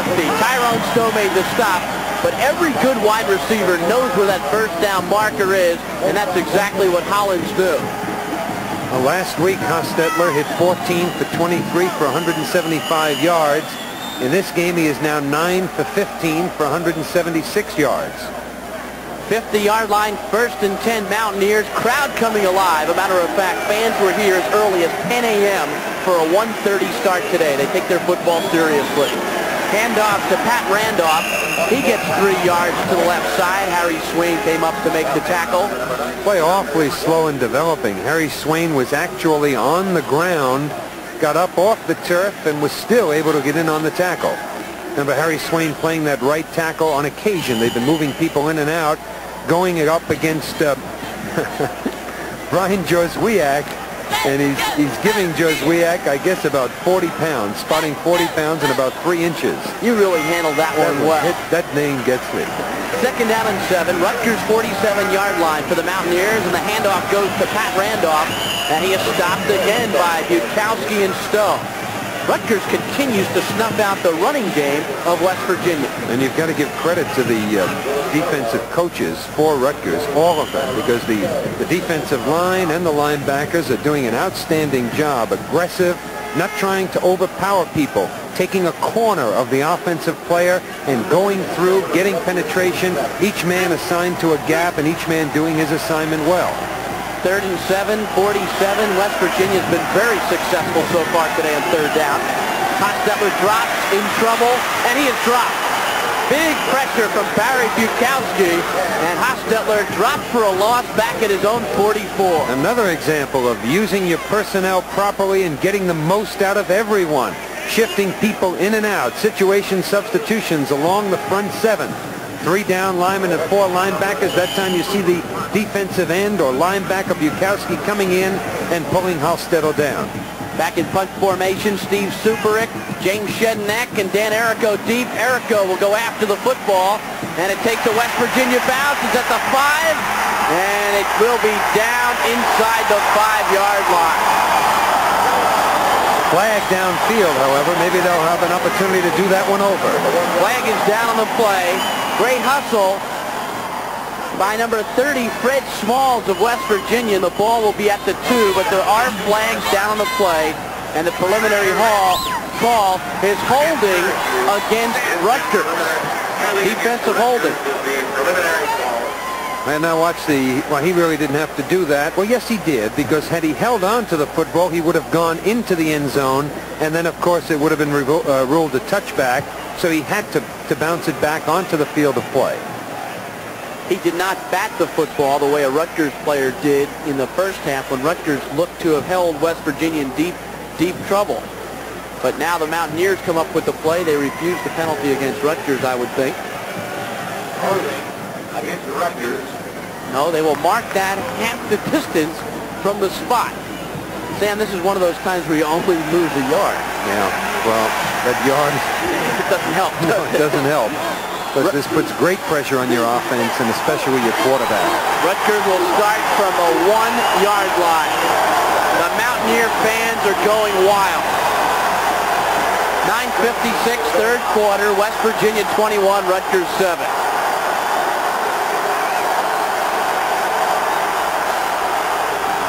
The Prairie with a long count. Hands the ball straight up the middle and a big haul for Vernon Williams. And that was just a sheer good effort on the part of Williams as he gets out to the 9. Well, how about the offensive center and guard? Joe DiGilio does an outstanding job. And watch number 72, John Owens, pulling out behind the offense. Boy, did he, oh, he move. Did he move. But notice DiGilio still with the nose guard. Ernie Anderson, number 95, well after the ball carrier was downfield. Second down and call it 2 for the Scarlet Knights at the 9. Lone setback is Vernon Williams. And the give is to Williams, and he twists and turns and gets a first down. Well, if it works one time, do it again. They ran the same play with the offensive guard, John Owens, pulling once again. Of course, again, the key block or the pressure on the offensive center, Joe DiGilio. So Rutgers with a little bit of breathing room. They trail by 14 points. Their lone touchdown scored on a short run by Albert Smith. Scarlet Knights 1st and 10 from their own 13. Two wide receivers to the right. Rutgers using a lot of the wing in this football game. The Prairie hands off to the wingback Cooper. Dumped for a big loss. That was definitely Steve Hathaway. Yeah, Steve Hathaway just saw the wingback, Dwayne Hooper, going in motion, and he just follows him and wraps him up just as he gets the handoff from the Prairie. Now watch, there you see him all over. Hathaway just all over Hooper. Hooper never had a chance to break free. Hathaway, who this year replaced All-American Darryl Talley and has filled the void extremely well. Talley will be playing tomorrow against the Jets at Shea Stadium. He's with the Buffalo Bills. He can hit. Second and 16, 8-yard line for Rutgers. Now they go back to the conventional I, and the handoff is to Hooper, and he goes nowhere. Tremendous pressure that time by Jimmy Merritt. And this West Virginia football team, with eyes on a third consecutive trip to a bowl, is really fired up. Jim Merritt's number 96 leads the team in tackles. You see him breaking to the inside. Panucci tries to stay with him. That's about all he could do. Had Hooper had a... Well, it would have been very difficult. His only chance was to break behind the block as Panucci was still with Merritt. Rutgers punts on third down, and Gary Liska drills it out to the 42-yard line.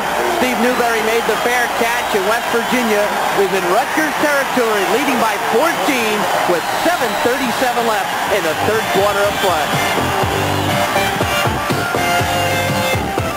Out the Mountaineers. 1st and 10, Rutgers 42.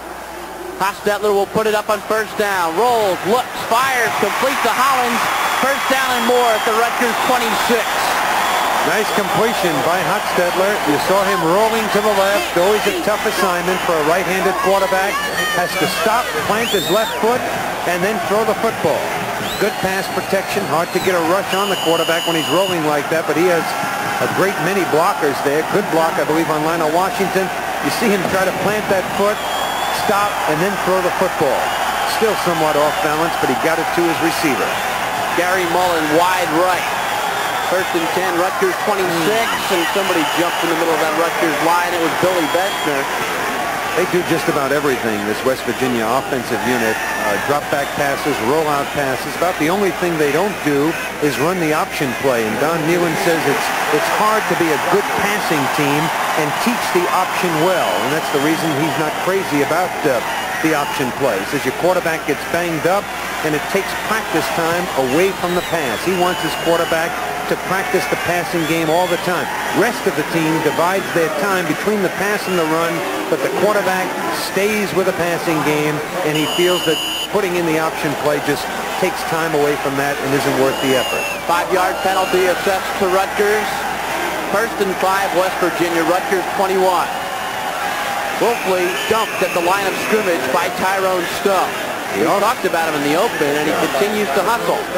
He's going to be an outstanding football player. A little bit undersized this year at 6'2", only 205 pounds, but he's a freshman, and you know that by the time he's finished, he's going to weigh 220, 225 with weight training.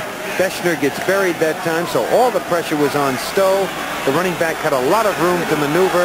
Just a good tackle, but Jim Dumont was also there to back up Stowe. Hostetler rolls on 2nd and 5, fires, complete to Bennett. Touchdown, West Virginia. The big play has hurt Rutgers today. 3rd touchdown pass of the afternoon for Hostetler, and Bennett, the junior from Buckhannon, West Virginia, is into the end zone. Well, for a tight end, his average coming into today's game was very impressive. 16.2 yards per reception. Good for a tight end. Pass right on target. Just waiting for the football. And once again, between a number of defenders, but nobody close enough to be a factor on the play. Good-sized target, 6'6", 240. How can a guy that big get lost over the middle like that? Paul Woodside on for the point after touchdown, and he drills it. Woodside has now hit 53 consecutive extra points in his career at West Virginia. The Mountaineers have opened up a 21-point lead. Well, Frank Burns has to be concerned now. His club has fallen behind by 3 touchdowns, and another brilliant touchdown throw by Jeff Hostetler. And Paul Woodside kicks off for West Virginia. Dan Errico fumbles the ball in the end zone and will have to down the ball, and Rutgers will start from the 20. Well, a good team can make an average quarterback look good, and when you have a good quarterback and a pretty good offensive team, of course the quarterback can look outstanding, and Hostetler has been outstanding today. 11 for 17 for 213 yards and 3 touchdowns. Mountaineers strike quickly, don't they? 3 plays in the last drive, and they don't use up much of the clock. First down, Rutgers, 20-yard line. Trailing by 21. 6:26, 3rd quarter of play. LaPrairie back to throw on first down. Has time, fires, and it's complete for a first down. Andrew Baker up at the 31-yard line. And Baker, who has some amazing statistics on the season, averaging over 27 yards per reception, holds in another one. Boy, he's had some long ones, haven't he? That time he just hooked up, and that's what you want to do when they're in zone coverage like that. Just hook up, and of course the quarterback has to read it, and he has to deliver the football as you're about to make your break and turn and face him. Baker, 3 catches, 23 yards. 1st and 10, Rutgers, 31-yard line. Give to Vernon Williams, and Williams continues to power his way for 6 or 7, following Owens and DeGilio and Rigoli. Well, Rutgers has about 80 yards rushing, but I have a feeling that they have more than that. It's the sacks and the losses which make that less impressive. LaPrairie has been thrown 4 times for 42 yards, so you add that to the rushing yardage, and they've run well today. 2nd down and 4 at the 37.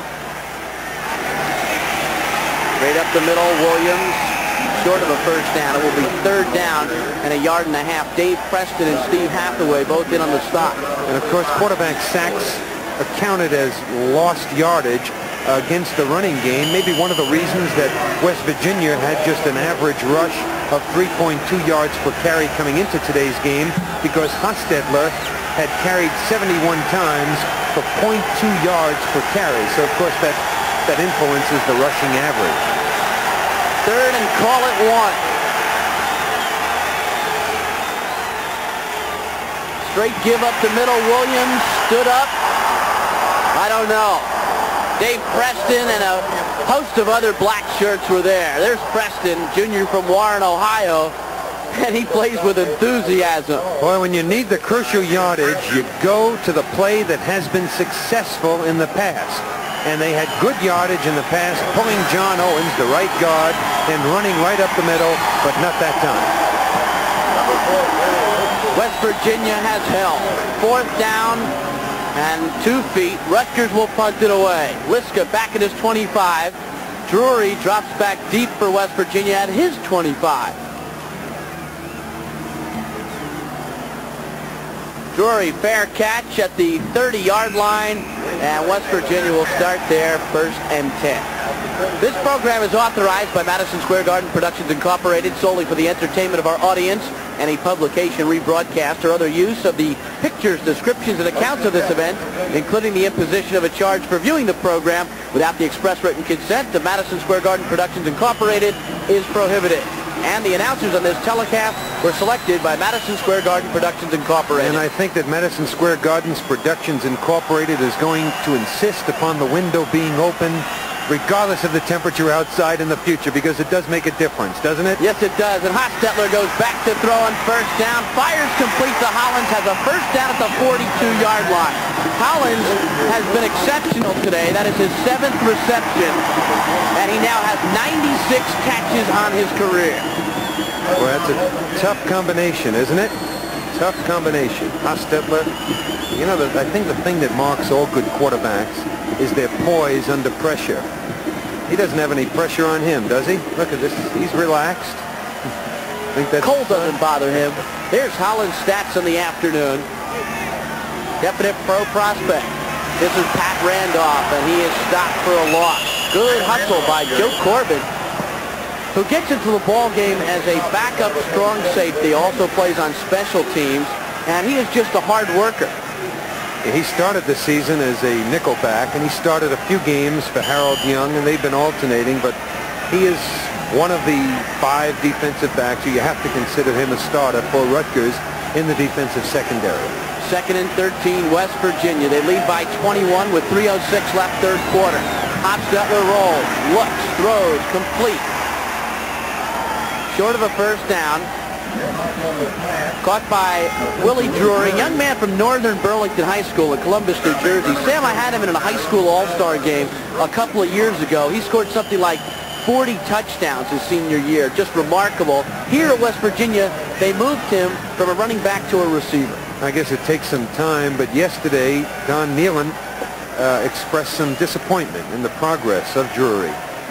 Well, he still has the capacity to make a big play. In the Gator Bowl last year, he had an 82-yard punt return. Still has another year at West Virginia. Draw play and upended as Wolfley by Tyrone Stowe. And again, Stowe read the play, was not fooled by the fake, and made the tackle.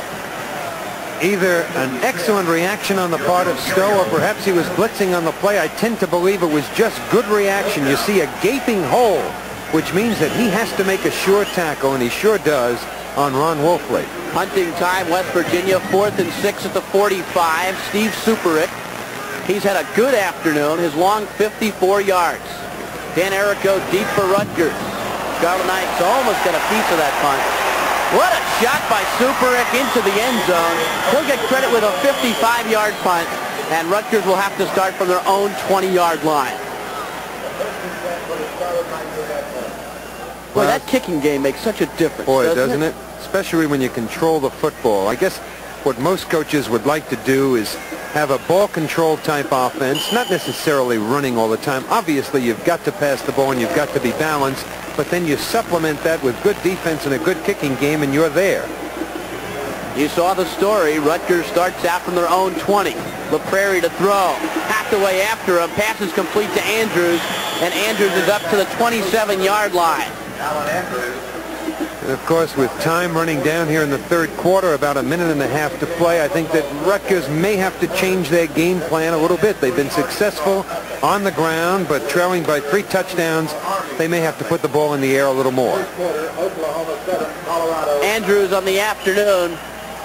1 catch, 6 yards. He now has 41 this season, 8 shy of the Rutgers season record set by Tim Odell in 1980 of 49 catches. LaPrairie back to throw. Fires, complete, 1st down. Baker gets away from one man and gets to the 43-yard line. Each week, Sam and I talk to the coaches from other teams, and each week they always say, we respect that young man Baker. He's a good player. Well, you've got to respect him. He had a 31-yarder against Tennessee, and he's had 6 other catches for that much yardage or longer. In fact, he had a 76-yarder against Penn State. He can hurt you with a bomb, as Hostetler has hurt Rutgers today. 1st and 10 Rutgers, 42-yard line, trailing by 3 touchdowns. LaPrairie sets up, fires, and incomplete. 3 or 4 men around Andrew Baker, Derek Christian among them, and it will go as an incompleted pass. Jim Merritt's number 96 led West Virginia in tackles last year on the defensive line. Let's see what he does this time. Comes in, offensive tackle, I believe that's number 74. Sets up well. It's Jim Keating. Takes an inside move. Now see, he wraps up Keating there. And of course, well, does Keating let go of that arm? No, I wouldn't either, to tell you the truth. Keating didn't do a bad job. No, he did a good job of staying with him. 2nd and 10, Rutgers stays on the ground, and Vernon Williams picks up 3. But I think that was a good example, Bruce, of how easy it is for an offensive lineman to get called for holding, because you saw that Merritt actually put his arm under Keating, you see? And now it's a question of, does Keating let up? No. All right, that time he took an inside rush. Keating just tried to stay with him. That was the only thing he could do. Not a bad effort. He won't get a bad grade on that, despite the fact that Merritt was in on the tackle. Perhaps the back should have broken to the outside of Keating on the play. 3rd down, 8. LaPrairie, last play of the 3rd quarter, fires, incomplete, intended for Baker, and really racked up by Anthony Daniels, the strong safety, number 8. Let's look at Merritt and Keating once again. We're purposely isolating on them to give you an idea of what goes on up front. Put out those arms. As long as you're retreat blocking, you can do that. You saw Merritt shove off the arms. Get away. You can't do that. But a good job overall by Keating. Once again, on a ratio of 1 to 4, on a grade of 1 to 4, he gets a 3 on that play. 3rd quarter complete. Mountaineer Field, Morgantown, West Virginia. The score, West Virginia 28, Rutgers 7. We'll be back with more football in just a moment. A look back at Mountaineer Field, Morgantown, West Virginia. The Mountaineers lead 28-7 over the Scarlet Knights of Rutgers. And back on 4th down and 8, Willie Drury looking for the football as Gary Liska will punt it away for the Scarlet Knights. West Virginia 7-2, looking for a bowl bid. And Liska just gets the punt away. Drury's exciting. He has it at the 22. Gets away from a couple. He's at the 40. Watch out. And he gets to the 50. He broke one last year in the Meadowlands against Rutgers. This time a 30-yard return. And the Mountaineers again in Rutgers territory. John Cummins made the tackle. Let's see how he eludes this first wave. This is the trick now to get by them. Breaks down. Everybody breaks down. Looked to be in pretty good position. They just didn't converge on him quickly enough. Perhaps some of those people, number 43, number 97, broke down too far away from Drury. They should have been a little closer before they stopped to make sure they got a sure tackle on him. Hostetler going for all the marbles, incomplete. Hollins was covered very, very well by Dan Herrica, who has played a solid football game for Rutgers. There's Jeff Hostetler, 5th in all-time passing yardage at West Virginia. After you pronounce his name, Hostetler, several times, and you're trying to do it hurriedly, now I know why they call him Haas. It's easier. Isn't it? 16-5 is West Virginia under Hostetler. Last week against Temple, 14 of 23. He's 5th in total offense. The all-time list, he does it all. Hostetler rolls, looks, throws, complete. And another first down. Willie Drury was the man that pulled in that pass, and Drury is having some afternoon. Linebacker has dual responsibility. He's got responsibility for the run and the pass. Watch Tyrone Still. He drops back here, and this is the hardest thing for a freshman linebacker to do. Now watch how close he is to number 35. He's got deeper coverage than Bob Dumont, but I have the feeling that he should have been a little bit more to the outside and a little bit closer to Drury as he caught the football. 1st and 10, handoff to Pat Randolph, and Randolph is inside the Rutgers 30 for the 28. Flag down on the play. It may have been a late hit or a face mask. See, obviously, the Rutgers team, the defensive unit, was in zone coverage on that previous play when we had the isolation on Tyrone Stowe. When you're in zone coverage, you obviously don't want two people as close as Tyrone Stowe and Dumont were on that play. Let's see what happens on this one. The handoff to Gray. Breaks to the outside. Boy, there wasn't much of an opening there, was it? He's eventually wrestled down. And was that considered a late hit? No, it was a personal foul. Yes, it may very well have been a late hit. That's what it was. Yep. Here's a look at the statistics through 3 quarters of play. West Virginia has turned it over twice. Rutgers has not turned it over at all, but West Virginia has done it in the air. And that's the big stat. Hostetler with 3 touchdown passes. Time of possession almost identical. First down and 10 to go for the Mountaineers at the Rutgers 14. Hostetler rolls left, looks, throws, and it's caught at the 1-yard line. Great catch by Wayne Brown, another Somerville, New Jersey product who played for Coach Jerry Moore. And West Virginia has first and goal at the 2. Well, Wayne Brown just does an outstanding job. Once again, Hostetler throwing on the run. He seems to do that as well or better than here. Now, you saw that receiver, Brown, use his body, okay, to keep the defender away from him. Not a very big body, 6'1", 180 pounds, but he used it well. And Hostetler right on target. Spotted at the 1-yard line. First and goal, Mountaineers. Full house backfield. And Rutgers has stopped West Virginia on first down. Jimmy Dumont made the hit. Ron Wolfley was the ball carrier. Will bring up a second down and short. Sam, the last time West Virginia got close, Hostetler ran a bootleg. I don't know if he'll do it again, but it was executed so well the first time, you might have to think about it. Well, if history is an indication, there's a good chance that he will run it again, because he not only did it in this game against Rutgers, he's done it quite a few times this season, and it's been a very successful play for them. Second down, goal at the 1. Straight give, Wolfley, touchdown, West Virginia. And the Mountaineers have 34 points with 13 minutes and 15 seconds left in the football game. Well, you don't get the impression that West Virginia is just dominating or overpowering Rutgers, but when you look up at that scoreboard, it certainly appears that way, doesn't it?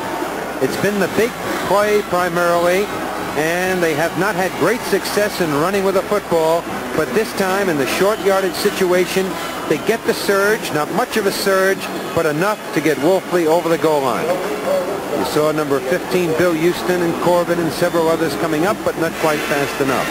Paul Woodside looking for point number 35. And they say he's absolutely academic. They say he's money in the bank. West Virginia has extended their lead to 4 touchdowns. They lead 35-7 with 13:15 left to play. Soaring here at Mountaineer Field as the fans and perhaps some of the die-hard enthusiasts sense another bowl invitation. West Virginia today playing before scouts from the Hall of Fame, Peach, Citrus, Gator, and Liberty Bowl, and looking to improve to 8-2. Well, the last 2 touchdowns for West Virginia, you've got to really credit the Rutgers offense and their special teams for both of those touchdowns. They had to travel just 42 yards for the first one and only 48 yards for the second. Obviously, they started with good field position. Woodside bounces it to the 10-yard line, and Rutgers' Albert Smith returning the ball to the 27-yard line. That last Mountaineer scoring drive again happened so quickly. 6 plays, 48 yards, a minute 34, and Wolfley scoring his 4th touchdown of the season. You know, Rutgers has had some long pass plays this season, the ones to Baker. They came into today's game with an impressive 11.5 yards per completion via the pass. However, opposing teams have averaged 12.2 yards, and certainly that percentage has been increased today because Hostetler has hurt them with a bomb repeatedly. Joe Corbin is the injured Rutgers player down the field. West Virginia fans come from all over the state. The enrollment here at the university, 22,000. And the crowd, well, the seating here at Mountaineer Field holds well over 50, somewhere near 60 when they need to really press everybody into the corners. 35-7, West Virginia leads Rutgers, and we'll take a timeout with 13:09 to play.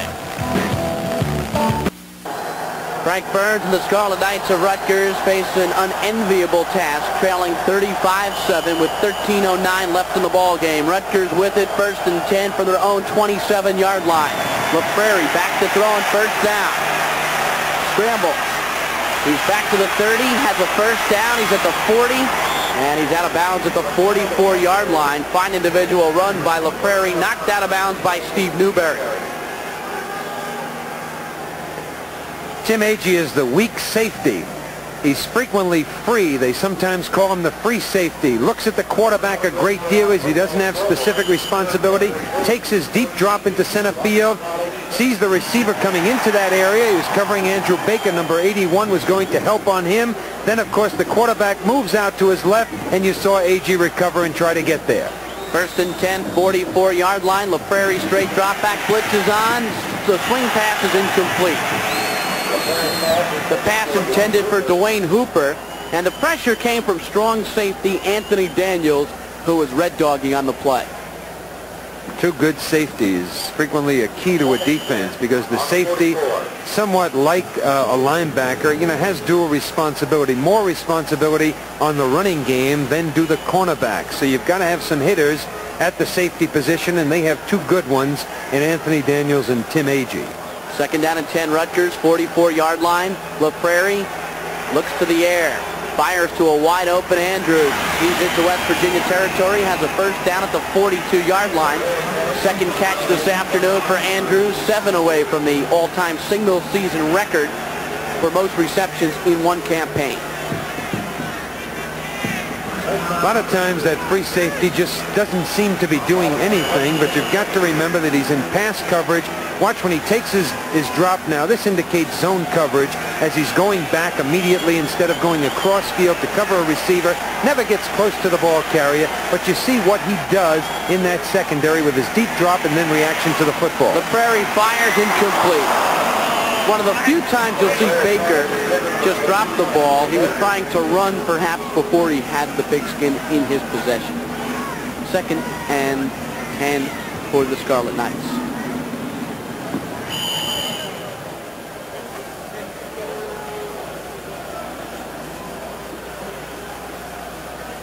West Virginia leading 35-7. 12:26 left in the football game. 2nd down and 10 for Rutgers. LaPrairie drop back in trouble, and he somehow gets it away, but the blitz was on. Right cornerback Mike Scott really pegged Jack LaPrairie. Well, the fans are calling for a penalty as LaPrairie just threw the ball up. It was a screen forming to the right. The offensive line did not do a good job of faking it. They allowed the people in too quickly. I believe that the official did not call LaPrairie for intentional grounding, as the intended receiver was knocked to the ground on the play. I believe it was Hooper. He couldn't get out to catch the football. There were two offensive linemen there. Good call by the official. 3rd down, 10, Rutgers, West Virginia 42. Of course, you can hit the intended receiver behind the line of scrimmage. LaPrairie to throw, gets a good block from Hooper, gets away from one man in trouble, and a wave of black shirts call a team meeting on Jack LaPrairie's body that time. Well, it makes it so much easier when you know a team is behind by 4 touchdowns and has to throw the football, and now those defensive people just tee off. Everybody's coming. You see number 37, the linebacker, coming. All of the defensive linemen, another linebacker coming from the other side, and they all converge on LaPrairie. 1, 2, 3, 4, 5 people. Go down, Jack. He's a hustler. He's a fighter. Sometimes you've got to go down. Yeah, that's just pointless. I guess for your health. But remember against Reggie White a couple weeks back how he took a couple of hits and got up, and Coach Dick Curl said to us, I don't know why he got up sometimes, but inexperience. Got the no, I don't think so. I think I would say toughness. I know toughness and heart and everything else. Thomas stammered over to try to get the West Virginia coaching staff under control. In any event, Rutgers will have to punt it away in 4th and 15. He's got 4 touchdowns. It's time to relax, tell him. That coach on the sidelines. Steve Newberry drops back deep for West Virginia this time. And a fair catch is called and made at the 12-yard line. No, you can't run with the football after you call for that fair catch. So the Mountaineers will start from their own 12-yard line with visions of another bowl game in their minds and a 28-point victory for a 28-point lead at this point on time. 11:37 to play. Bruce Beck, Sam DeLuca back at Mountaineer Field, Morgantown, West Virginia. And the Mountaineers continue to lead this football game. And on first down, Pat Randolph gets the call. The freshman gets a couple of yards. He's stopped by Tyrone Stowe. Let me tell you, Sam, what Jimmy Dumont told me the other day about Tyrone Stowe. I said, Jim, do you think Stowe's going to be a good football player? He said, he's so much bigger and he's so much quicker than I was as a freshman. I think he's going to be great. And when a guy is as good as Dumont, sometimes you think, well, he'd say, well, he needs time. He's going to become a decent ball player. But as unselfish as Dumont is, he says Stowe's just going to be marvelous. Well, a good football player, that's one of the marks. They're never the petty jealousies and so on. All they try to do is help others because they're secure within themselves. Let's take another look at Tyrone Stowe, the freshman linebacker, inside linebacker, responsibility for the run and the pass, fill the hole. Ooh, he fills it. Fills it. Pretty good tackle. Could have been a little bit higher, perhaps. He's happy with himself. He's pleased. He gets a 4 on that one. He's quicker and perhaps stronger than Dumont was as a freshman. Well, Dumont was small as a freshman, wasn't he? Yes, he was. Hostetler rolls out, still looking, doesn't want to step over the line, dumps it across the middle, it's incomplete. And Dan Errico was all over Willie Drury. Errico has just played a great football game. Yes, he has. He had plenty of time to release that football. Let's take one more look at Tyrone Stowe and see how we would grade him on this play. Remember what the quarterback was doing now. He's rolling out. He's moving in that direction. He obviously has responsibility for covering the fullback, number 36, Ron Wolfley, on the play. He's all over him. Hey, you're not going to get away from me. And when necessary, put his hands on him, which he shouldn't have done. Fourth down, Steve Superick punts the ball away. Errico makes the catch at his own 48. Fumbles the ball, Rutgers recovers.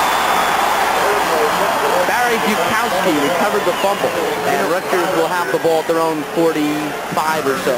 Bruce, on several occasions we've mentioned the presence of many scouts from different bowls here to scout West Virginia. I wonder what they're looking for. I wonder if, aside from the fact that they want to see a good football team and they want to see an impressive victory, I wonder if the quarterback isn't a key factor, if they don't want to see Hostetler throw the bomb, and certainly he has pleased them today to create some excitement for their bowls. On first down, LaPrairie drops, looks, fires, complete. First down, Rutgers 39-yard line, and it's Andrew Baker. I have to think you're right. That's why Doug Flutie and Boston College are such a great bowl attraction, because he's so exciting that every bowl wants to have somebody like that. I imagine they want good football teams, but also exciting football teams, and there's no doubt that the pass, or the bomb anyway, is what the home run is to baseball. Fans love the pass, don't they? First and 10, Rutgers 39 of West Virginia. And the handoff is to Vernon Williams, and he carries a couple of people with him, including Derek Christian. And Vernon Williams has played as well as he has all season long. Yeah, and you ask why a running play when you're down 35-7 in the fourth quarter with 9:41 remaining, because if you don't run it occasionally, those defensive people just tee off, as they did on the last series of downs, and they don't give your quarterback an opportunity to throw the football anyway. So you've got to remain balanced and unpredictable. Williams this afternoon has 13 carries for 61 yards. He is being attended to by a couple of Rutgers people at the 45-yard line. He has worked very hard.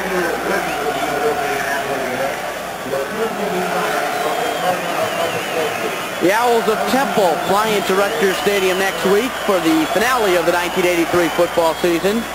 Sam and I will be there to bring you all the exciting action next Saturday night at 10:30, Sunday morning at 9 a.m. right here on Madison Square Garden Cablevision. Final game next week for Jim Dumont and a host of other Rutgers seniors. The Prairie threw this one away, and it's incomplete, and Travis Curtis is just talking to himself and saying, I should have had that interception. It would have been his first. He's a freshman from Potomac, Maryland. Well, the Prairie had his receiver. He just overthrew him, and it should have been intercepted. An injured player on the field. It's a Rutgers player. Is it the Prairie? Yes, it is.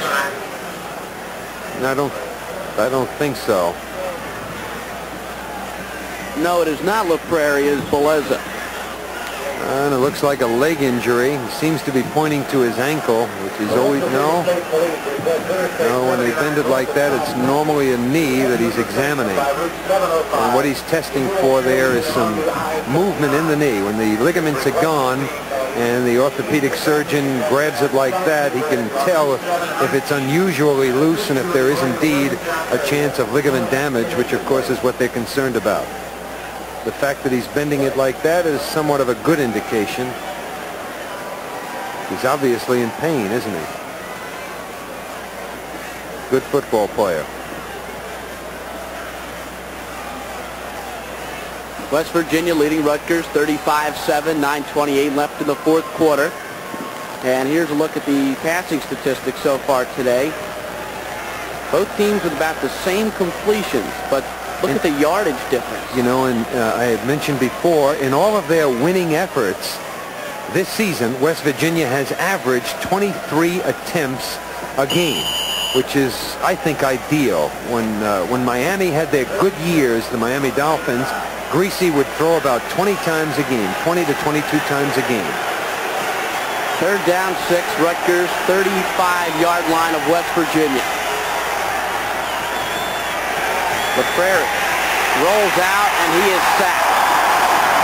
The dancing man is Scott Dixon of Canton, Ohio. And don't think the second-string defensive unit doesn't enjoy the opportunity to show that they can play football. And he's a defensive end, an outside linebacker. They know that LaPrairie is going to pass, so they're sending both of their outside linebackers attempting to put pressure on him rather than drop into coverage, and it has been successful here in the second half. LaPrairie has not had time to throw. Gary Liska back in punt formation at his own 44. Good punt. Out of bounds at the 14-yard line. And that's where West Virginia will have it. 1st and 10. You know, Gary Liska and Tom Angstead, I was talking to both of them the other day. Kickers are not what I would call strange. I would say unique. They have different patterns. They do different things to psych themselves up for every game. And what Liska and Angstead do for every game is listen to music. They listen to Don McLean's American Pie. Remember that song? They listen to that every single game to get psyched, and for some reason they had a good first game and they stuck with that theme throughout the season. And they also listen to the Cars' first album. Gary Mullen catches that pass from Hostetler. Good for a West Virginia first down. Dan Errico back on the coverage. I always knew that the kickers were strange, but American Pie. You know, they share the same apartment, Sam. They room together on the road.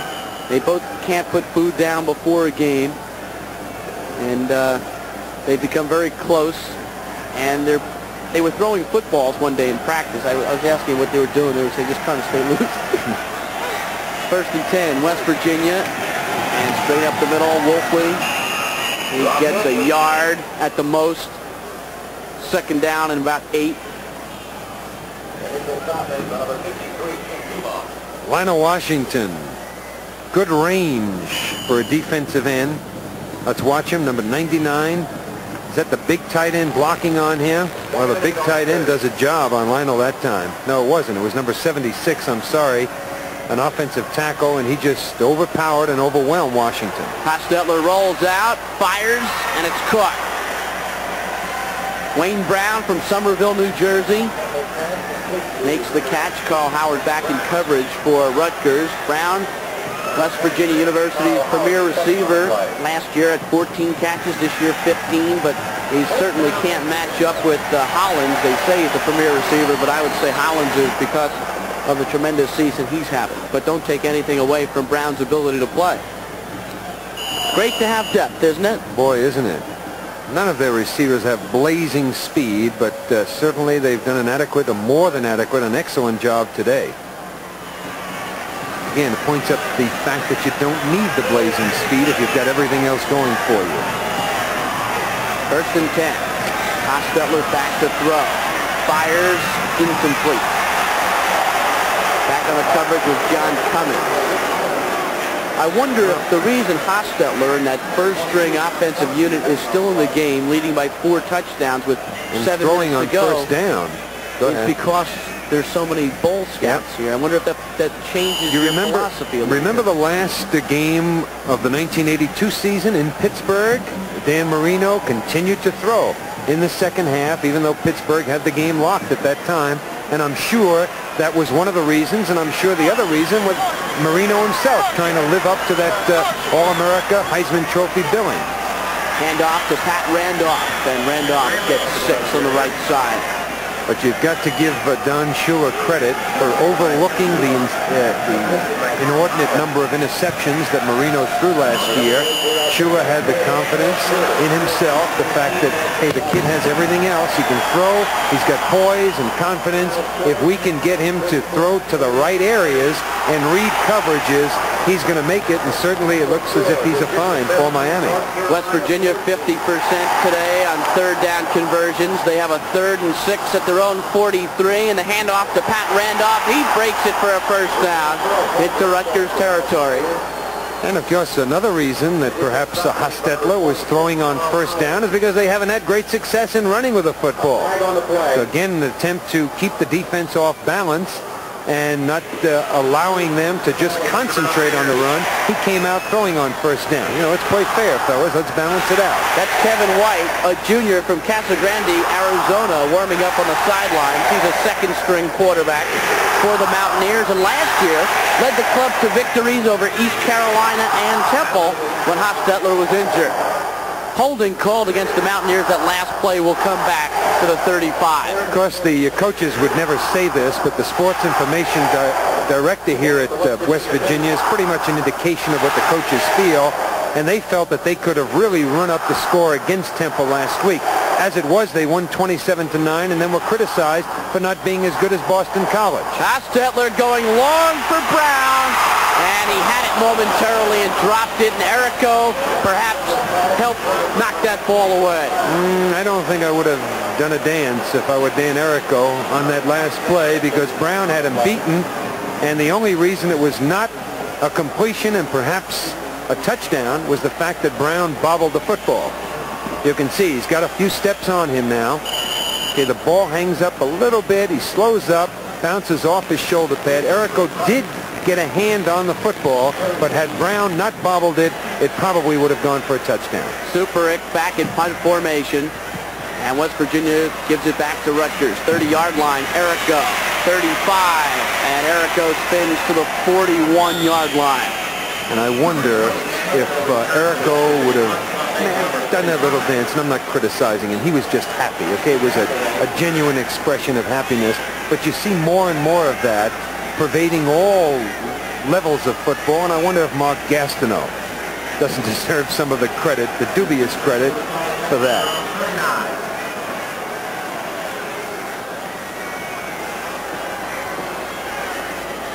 The Prairie back to throw on first down, fires across the middle, and it's incomplete. Headed for Baker. Back in coverage, Tim Agee, there he is. One of the hardest hitting little men in college football, leads the team in interceptions and tackles. And he's a pre-law student. And he's a hitter, all right. Leading tackler, leading the team in interceptions. Coming in today's game, he had 96 tackles and 6 interceptions for West Virginia.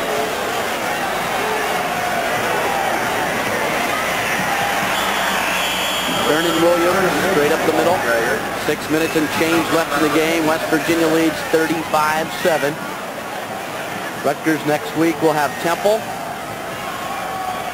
In second and long yardage, you hand off to your fullback. People say why, with only 5:52 remaining, because you're not completing many bombs, and hopefully the defense is looking for the long pass, loosening up, and perhaps you can get a first down on the handoff to the fullback. Here's LaPrairie back to throw. Pressure's on, and he goes down back at the 32. Well, nobody picked him up that time. He just came free on LaPrairie. Scott Dixon again. That's his second sack of the afternoon.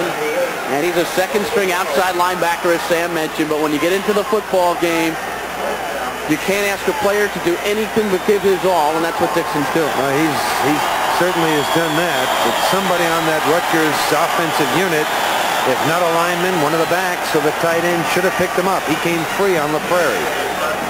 Gary Liska back at his 18-yard line. Willie Drury deep for the Mountaineers. And will we see a return? No. Fair catch, 31-yard line, and West Virginia has the ball. Tim, I think at this point it's apropos to talk about pride, because Rutgers at this point of the football game looks like they're out of it, down 4 touchdowns with 4:53 to play. And the one thing you have to say about this Rutgers football team is we see them every week, and sometimes they're playing some pretty good teams, and they never put their heads down and never quit. It has to be a reflection on that man right there, Frank Burns. Okay, he doesn't say very much on the sidelines. He's not all over people, but I think that he's instilled that need to win, the will to win, the pride that you were talking about in his players. First down and straight up the middle, the handoff to Tommy Bowman. He gets maybe a yard on the play, and that's all. You know, Don Nealon was talking yesterday about overscheduling. He said that it was counterproductive.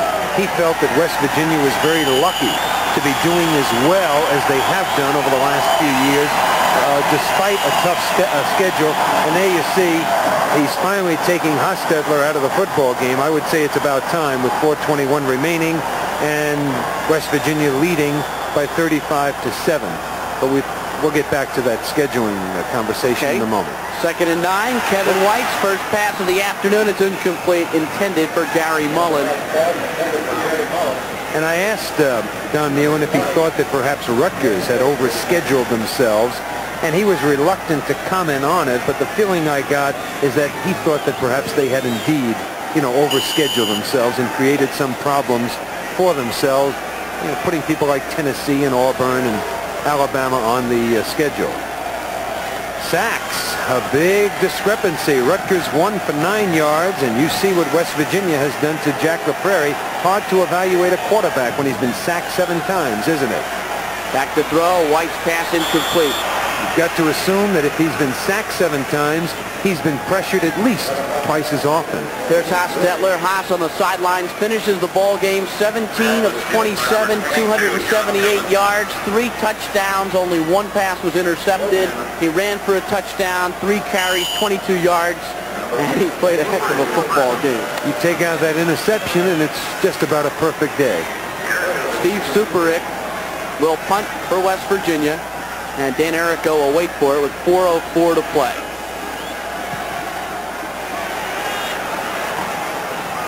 Errico fumbles the ball and out of bounds.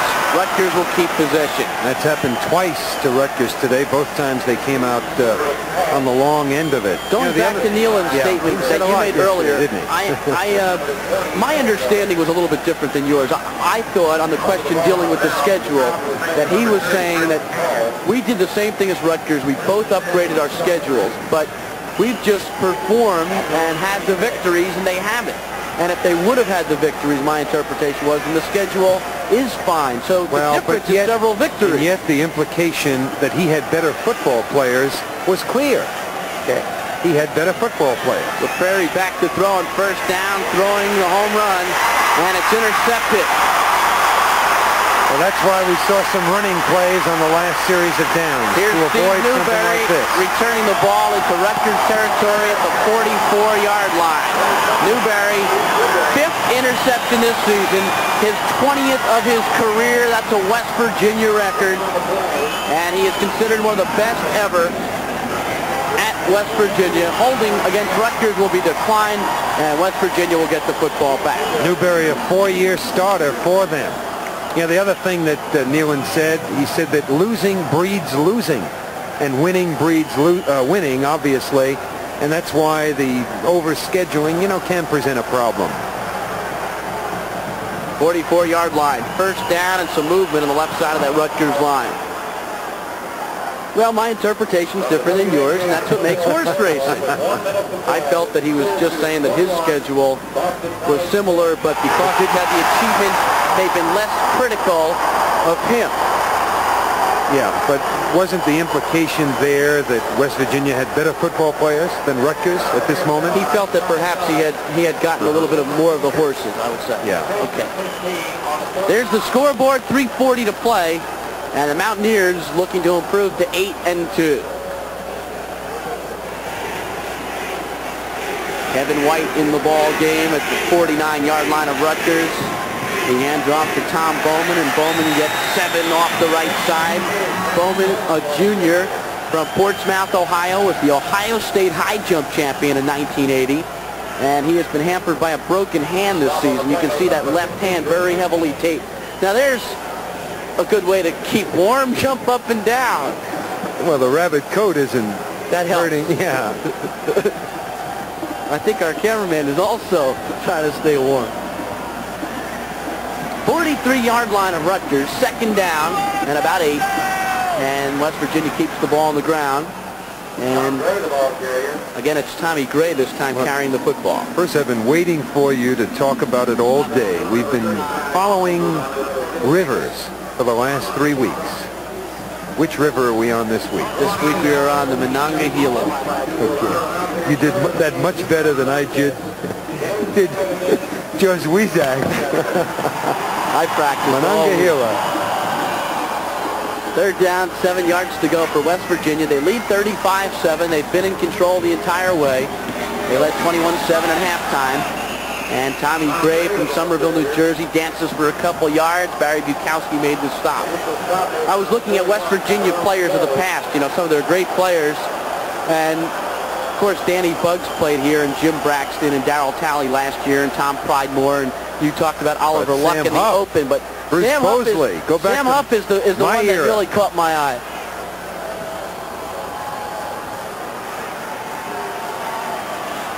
Fourth and 4, West Virginia, 37-yard line of Rutgers. And straight up the middle goes Tommy Gray, short of the first down, and Rutgers will take over.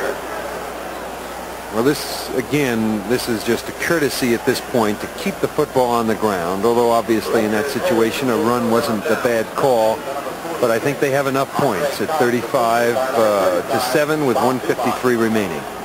Big bowl weekend coming up soon, and you know, the games of this week will certainly have a big impact on the overall bowl picture, and I'll touch on that in just a moment, tell you a couple of big games this week and what it could change or what it could accomplish for the excitement of postseason college action. Jack LaPrairie dumps it off to Albert Smith. It's incomplete.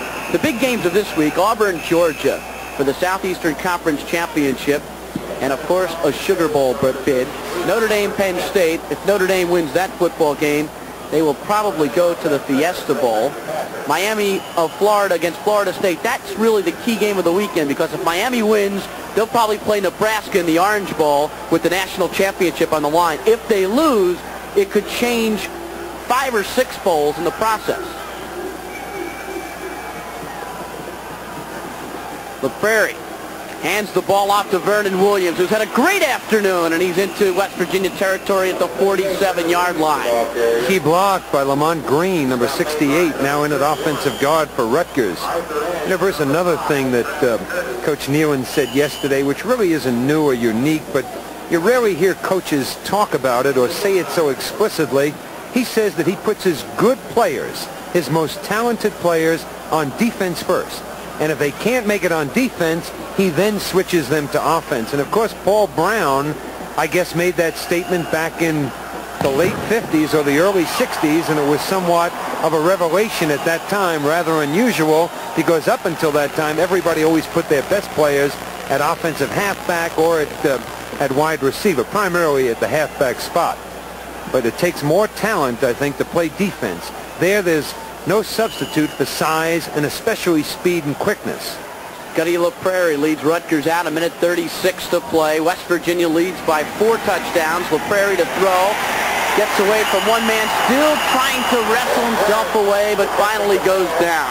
Quarterback is only as good as his supporting cast. In this case, he is only as good as his pass protection, which has been sorely lacking in the second half of this football game. Chris Genther made the tackle for the Mountaineers.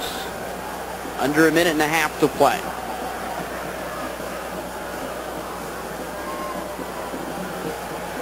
LaPrairie with time this time. Now he rolls out of the pocket, and he goes down. The loose football. And I believe the play was blown dead. Yeah, he was in a very precarious, dangerous position. His feet had slid out from under him. Looked like he was supporting himself on his right arm. And that was a time for him to go down. But watch the pass rush. Now again, Rutgers has put in a lot of substitute players here to give them some experience. Number 70, number 68, well, of course, he's a senior, Lamont Green. But a lot of new people there. Look, I'm support. Get down, Jack. Sounds like a dance, doesn't it? What? A cold, late autumn afternoon. And West Virginia has simply dominated this football game, and they will improve to 8-2 on the season.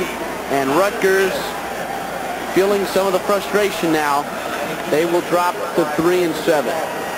It has been a long afternoon for the Scarlet Knights. We want to thank some people involved. We want to thank Mike Ballwig, the sports information director at West Virginia, and his assistant Joe Bozak, the athletic director Freddie Schaus, head coach Don Nealon, and his entire staff. Up here in the booth, Tom Walsh and Lou Shane spotting. John Bolin also helping us upstairs. LaPrairie back to throw, in trouble, scrambles out of the pocket, and he goes down. Also to Jeff Sadow and Roger Schwing. Kenny Friedman. And forgot our stat man, Kenny Friedman. I won't forget him. Because his back was turned to us. And that should do it with 5 seconds to play. You have to feel sorry for LaPrairie in this situation. He just never had a chance in this last quarter. Under a rush constantly. Thanks to Bob Smith, sports information director at Rutgers, to Tom Peters, associate athletic director, Bud Heilman, assistant athletic director, Fred Gruninger, athletic director, and Coach Frank Burns and his staff. 5 seconds left. West